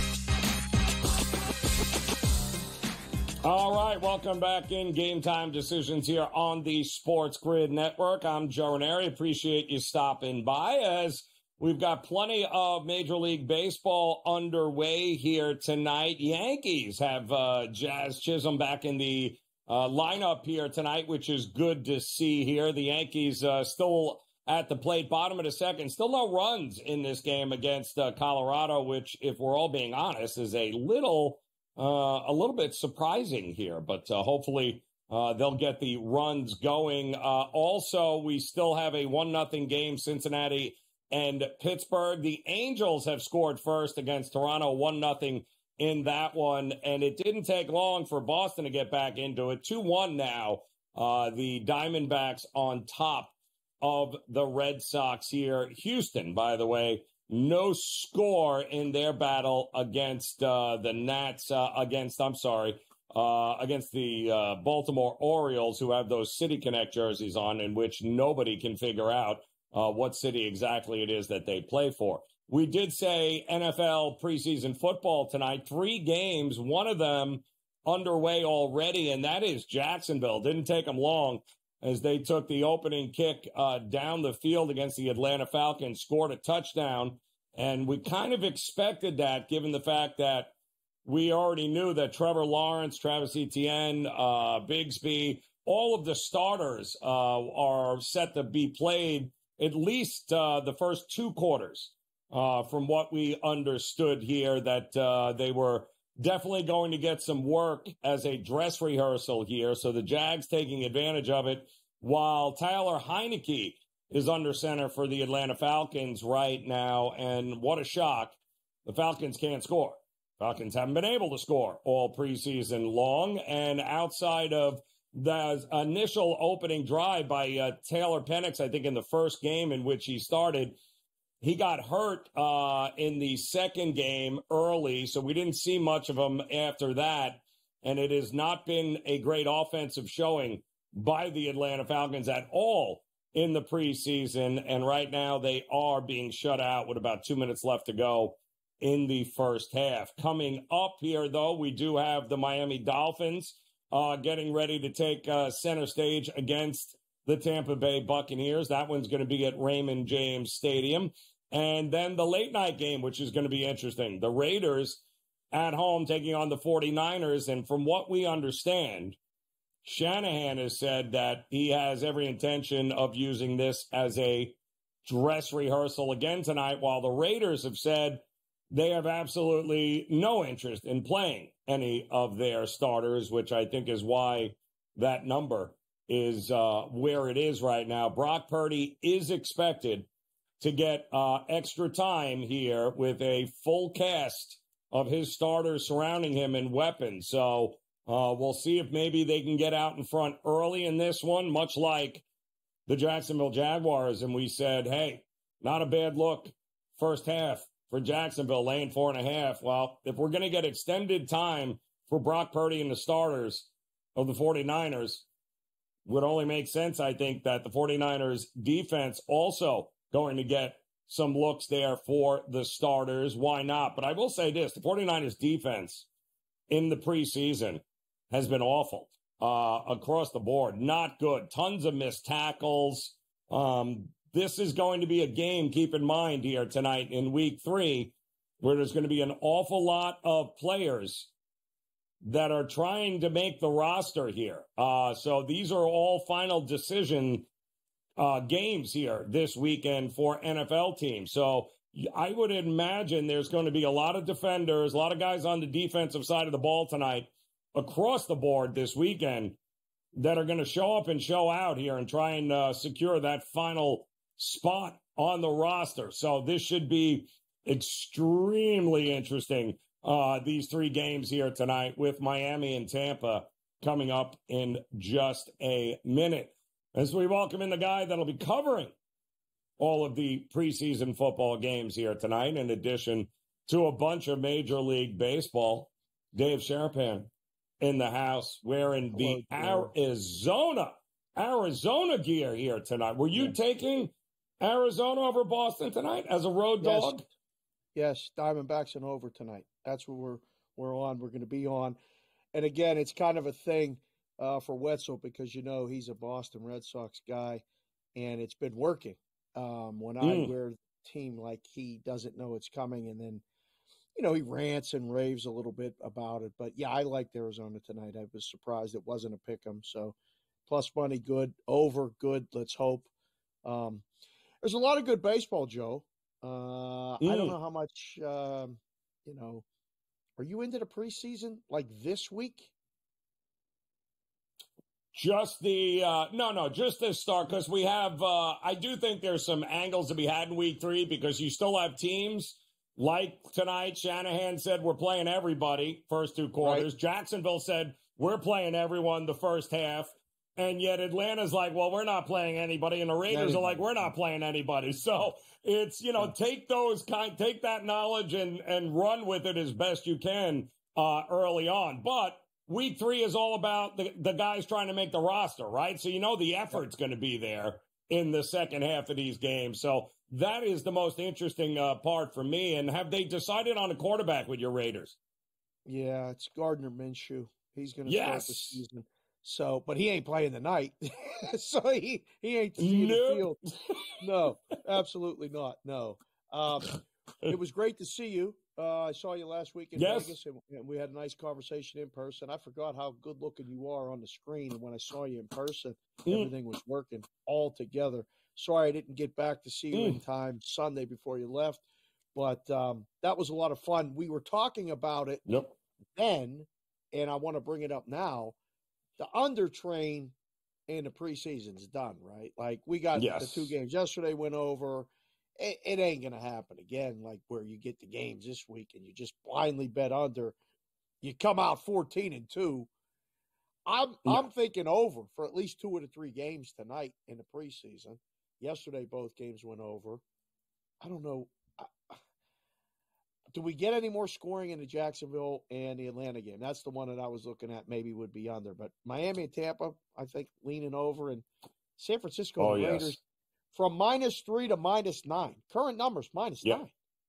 Like a 6-point move on a side is incredible. Yep. All because that, Purdy's playing a lot, and the starters are going to be playing a lot. And that's the whole thing with some of these coaches.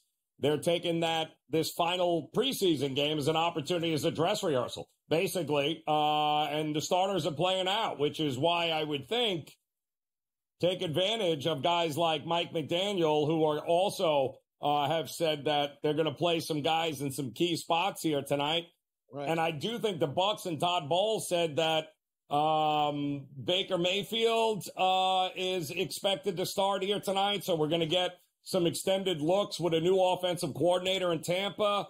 I would imagine points are coming in that one. But Atlanta, to your point, is terrible offensively this preseason. They are awful, man, awful. They ain't even letting Penix go near the field. Like, they ain't even trying. It's one of those situations where I think they've already made a lot of the decisions. I think there's teams that are still making decisions. And if you're still making decisions, you're probably going to get, that maximum effort and that more first team type reps. So, we'll come back after this. I got to ask you about the Pittsburgh situation and Russell Wilson and the thing with the Lions tomorrow. I'm beside my – I don't know. There's 2 teams in the NFL that haven't named a starting quarterback, one being the Steelers and 2 being the New England Patriots. And Peralt and I were doing BVB today, and I said, who's your quarterback? He said, who's your quarterback? It was like the Spider-Man meme. Mess. Terrible. That's why Pittsburgh fans can't have nice days. It's because you do this to yourself. You always create these ridiculous controversies. It makes no sense. Absolutely none. But we'll talk about it. See if we can't come up with a solution for Mike Tomlin as Game Time Decisions continues on the grid.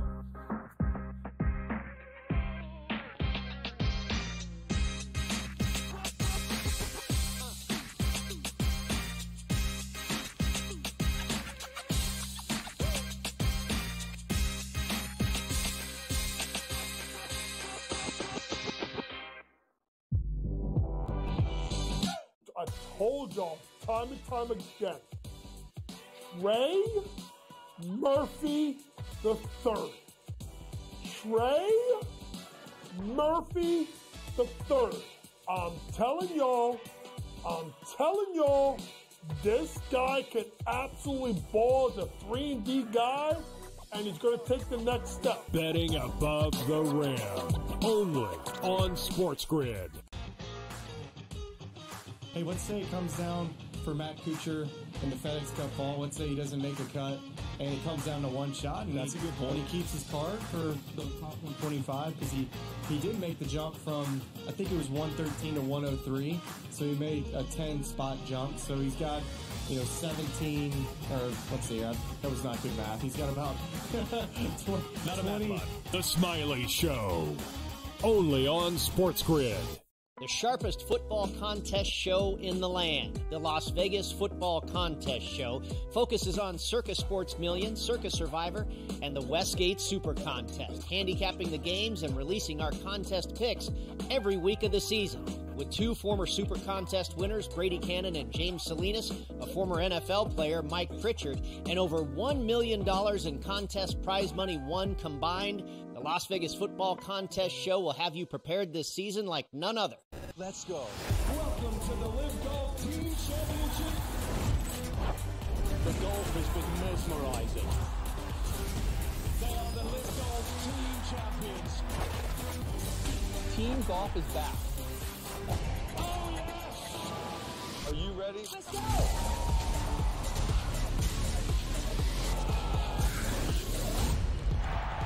That's what champions do.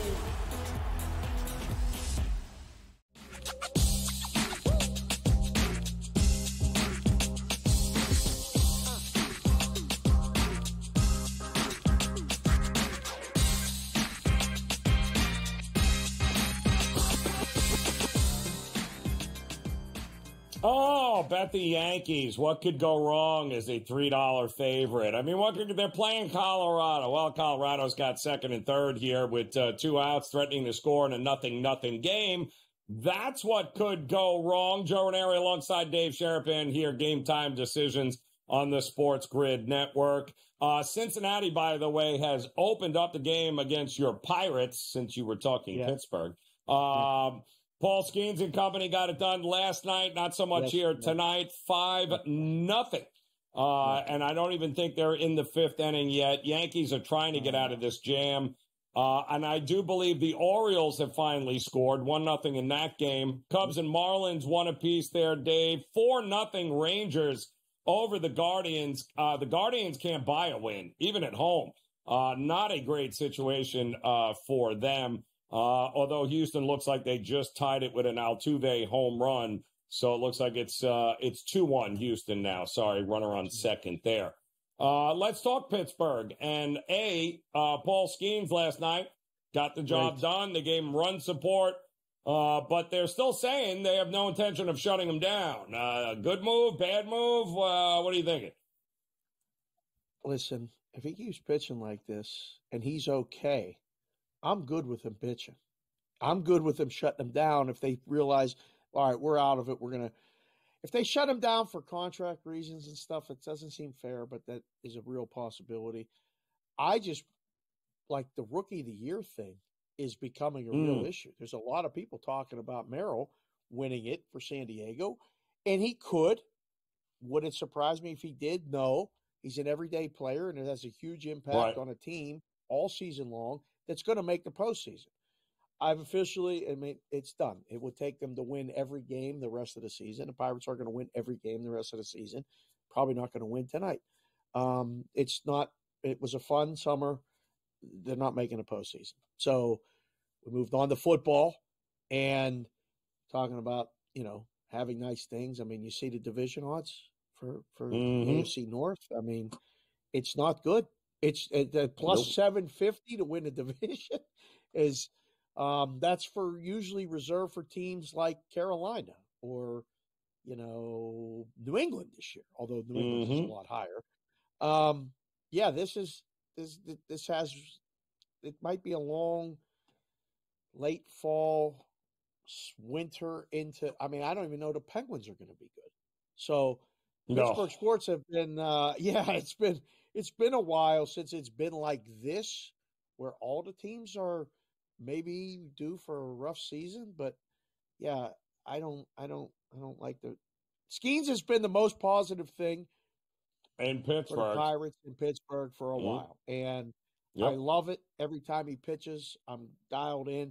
Yesterday, minus 130 felt like an absolute gift, and I don't know how many other games are going to win during the week. Well, listen, you brought it up. Pittsburgh's got Detroit tomorrow, 1:00, their final preseason game here. And who is your QB here? Is it Fields? Is it Wilson? Are you confident with either? It feels like it probably should be Russell Wilson. But how long a leash does he get? That's the other question there. Great question.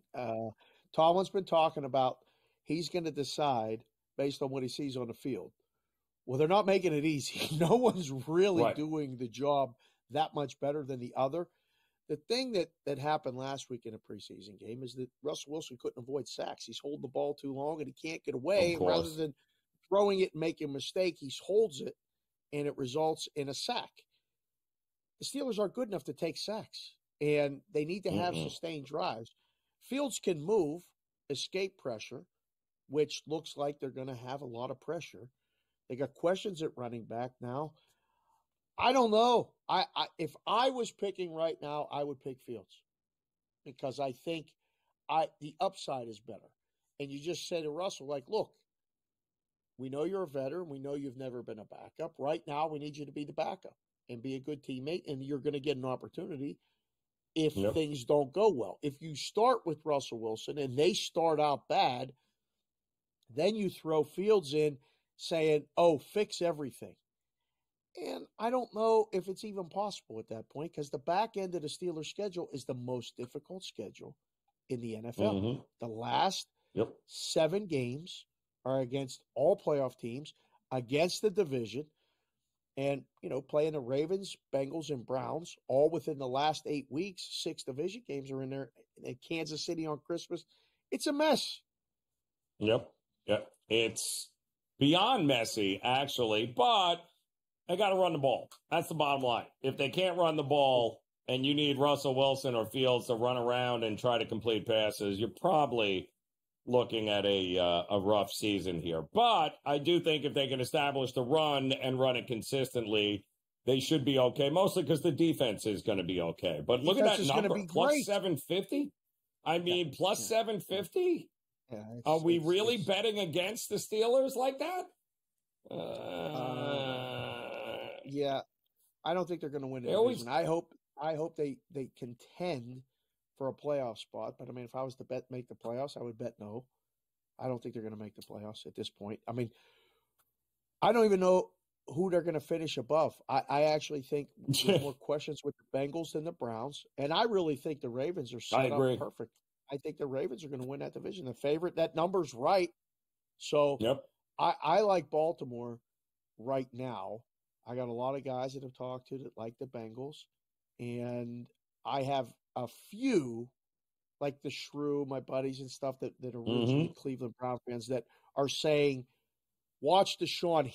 It's going to work now that he's been there enough. Oh, I can't wait. It's always been the wild card with the Browns, though. I mean, honestly, that's always been the wild card, is that could he shake off, when would he shake off the rust and become what he was when he was with Houston? If that happens and you get Chubb back, anything is possible there, but I got to see it before I believe it. In the meantime, 14-0 Jags over the Falcons now in the second. Tampa scores in the opening drive, 7-0 on Miami. And we'll take a look at that late game when we get back on Game Time Decisions here on the Grid.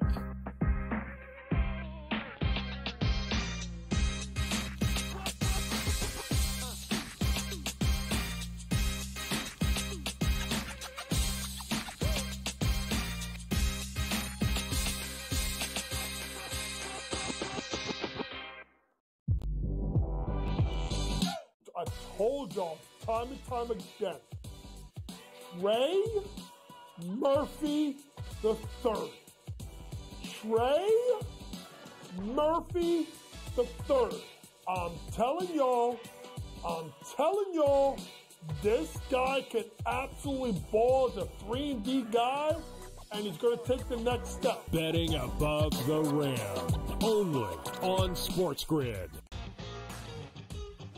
Hey, let's say it comes down for Matt Kuchar in the FedEx Cup fall. Let's say he doesn't make a cut, and it comes down to one shot. And that's a good point. And he keeps his card for the top 125 because he did make the jump from, I think it was 113 to 103. So he made a 10-spot jump. So he's got, 17, or let's see, that was not good math. He's got about 20. The Smiley Show, only on SportsGrid. The sharpest football contest show in the land. The Las Vegas Football Contest Show focuses on Circus Sports Million, Circus Survivor, and the Westgate Super Contest, handicapping the games and releasing our contest picks every week of the season. With 2 former Super Contest winners, Brady Cannon and James Salinas, a former NFL player, Mike Pritchard, and over $1 million in contest prize money won combined, the Las Vegas Football Contest Show will have you prepared this season like none other. Let's go. Welcome to the Live Golf Team Championship. The golf has been mesmerizing. They are the Live Golf Team Champions. Team golf is back. Oh, yes! Are you ready? Let's go!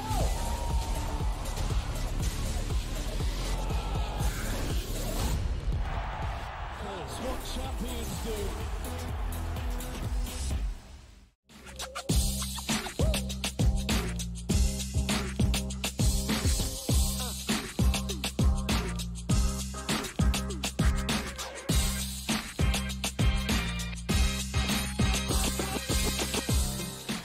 All right, welcome back in here. Game Time Decisions on the SportsGrid Network. Joe Raineri alongside Dave Sherpan. He is getting ready to take over with Scotty Wetzel coming up in just a few minutes, top of the hour.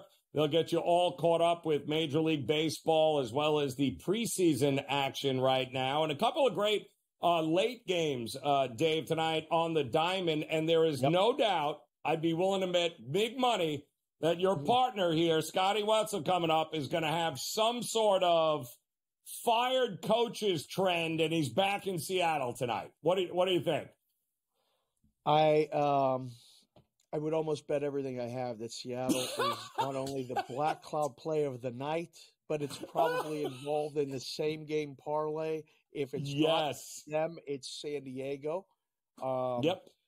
I would be worried about San Diego a little bit, though, and, we'll lead up into that game against the Mets. The Mets are the hottest team in baseball right now. A couple walk-off win this week. It's going to be a lot of fun. Man, oh, man. I know he's going to have it. He has to. He 100%. He has so many theories and so many things that, it's happening. I would bet everything. I think Seattle wins tonight, though. I do. I do too. I do too. Yep. Castillo, the new manager change, all of that working. It's actually a kind of a cheaper price. San Francisco on the road, a lot of swings and misses. So it makes sense. Before I go, Phillies plus money against Kansas City. Wow. You trust them? Do you trust them? Phillies have with the worst Walker record in baseball since the All-Star break. I can't believe it. Scary. It's happening. Now, again, they have a nice lead, and they've had a nice lead. So it's one of those things where this is that little lull. And we'll see. But that might be one of those plays. A lot of people will see it and go, oh, the Phillies plus money. And then you're wondering why in the third inning when, Walker gives up 4 and 2 2/3 and you're trailing, 4-1 going, why did I take the Phillies again? Yeah. So exactly. Wetzel will have it. I will be very surprised if he does not have. Oh, he will. And I will absolutely now have to fade him because of it. Get out of here, Dave Sherpan. We'll see you here with things are bouncing Black Cloud all over the place. Things are just bouncing all over the place. Lines, everything. We got a lot. We got a lot going on here tonight. We'll see you here in a couple of minutes with Wetzel. Appreciate it, my man. All right, we do have some updates for you too. Major League Baseball right now. The Yankees refuse to score runs. So much for laying $3 against Colorado. It's still nothing in that game, top of the fourth inning. We did get a home run back. It looks like the Orioles, a solo shot off for Hunter Brown against the Astros to make it a 4-2 game now. Bottom of the third inning in that game there. So it does look like runs are coming here at Camden Yards as Baltimore tries to claw their way back into that game. Still 2-1, Diamondbacks over the Red Sox. The Braves are on the board finally, 1-0 against the Nats. Coming up here, though, Tigers, White Sox. It is fade flexing night here, folks. Fade flexing with the White Sox. 2-26 as a starter for the White Sox. I would assume that's going to be 2-27, even against the Detroit Tigers. And you heard Dave mention, I'm looking forward to the Royals' first 5 against the Phillies. I like Waka over Walker. I do not trust the Phillies' bats at this point. I also like the Twins at home off a day off yesterday, taking on the Cards, who had a brutal series against the Brewers, had to play yesterday. So I do like the pitching matchup. And I like the advantage the Twins have at home. The Brewers are in Oakland taking on the Athletics. Not an easy game there with Sears on the mound for Oakland and pretty good bullpen right now for the Athletics. So with Miller back in action and ready to go. Don't forget Mets Padres here with Musgrove. His, second or third start off the IL. We'll see what he has here. And can the Padres bounce back against the New York Mets, who beat them pretty soundly, and Dylan Cease last night? You heard Dave talk about the fired coaches, as Scott Servais was fired yesterday by the Mariners. Will they bounce back against the Giants? Everyone seems to hope so. And the Dodgers and the Rays feel like we might get a few runs there. That's your late game here tonight. But don't go anywhere. Game Time Decisions will be back again tomorrow, but in-game live primetime is next here on the Grid. Enjoy your Friday. We'll see you again soon.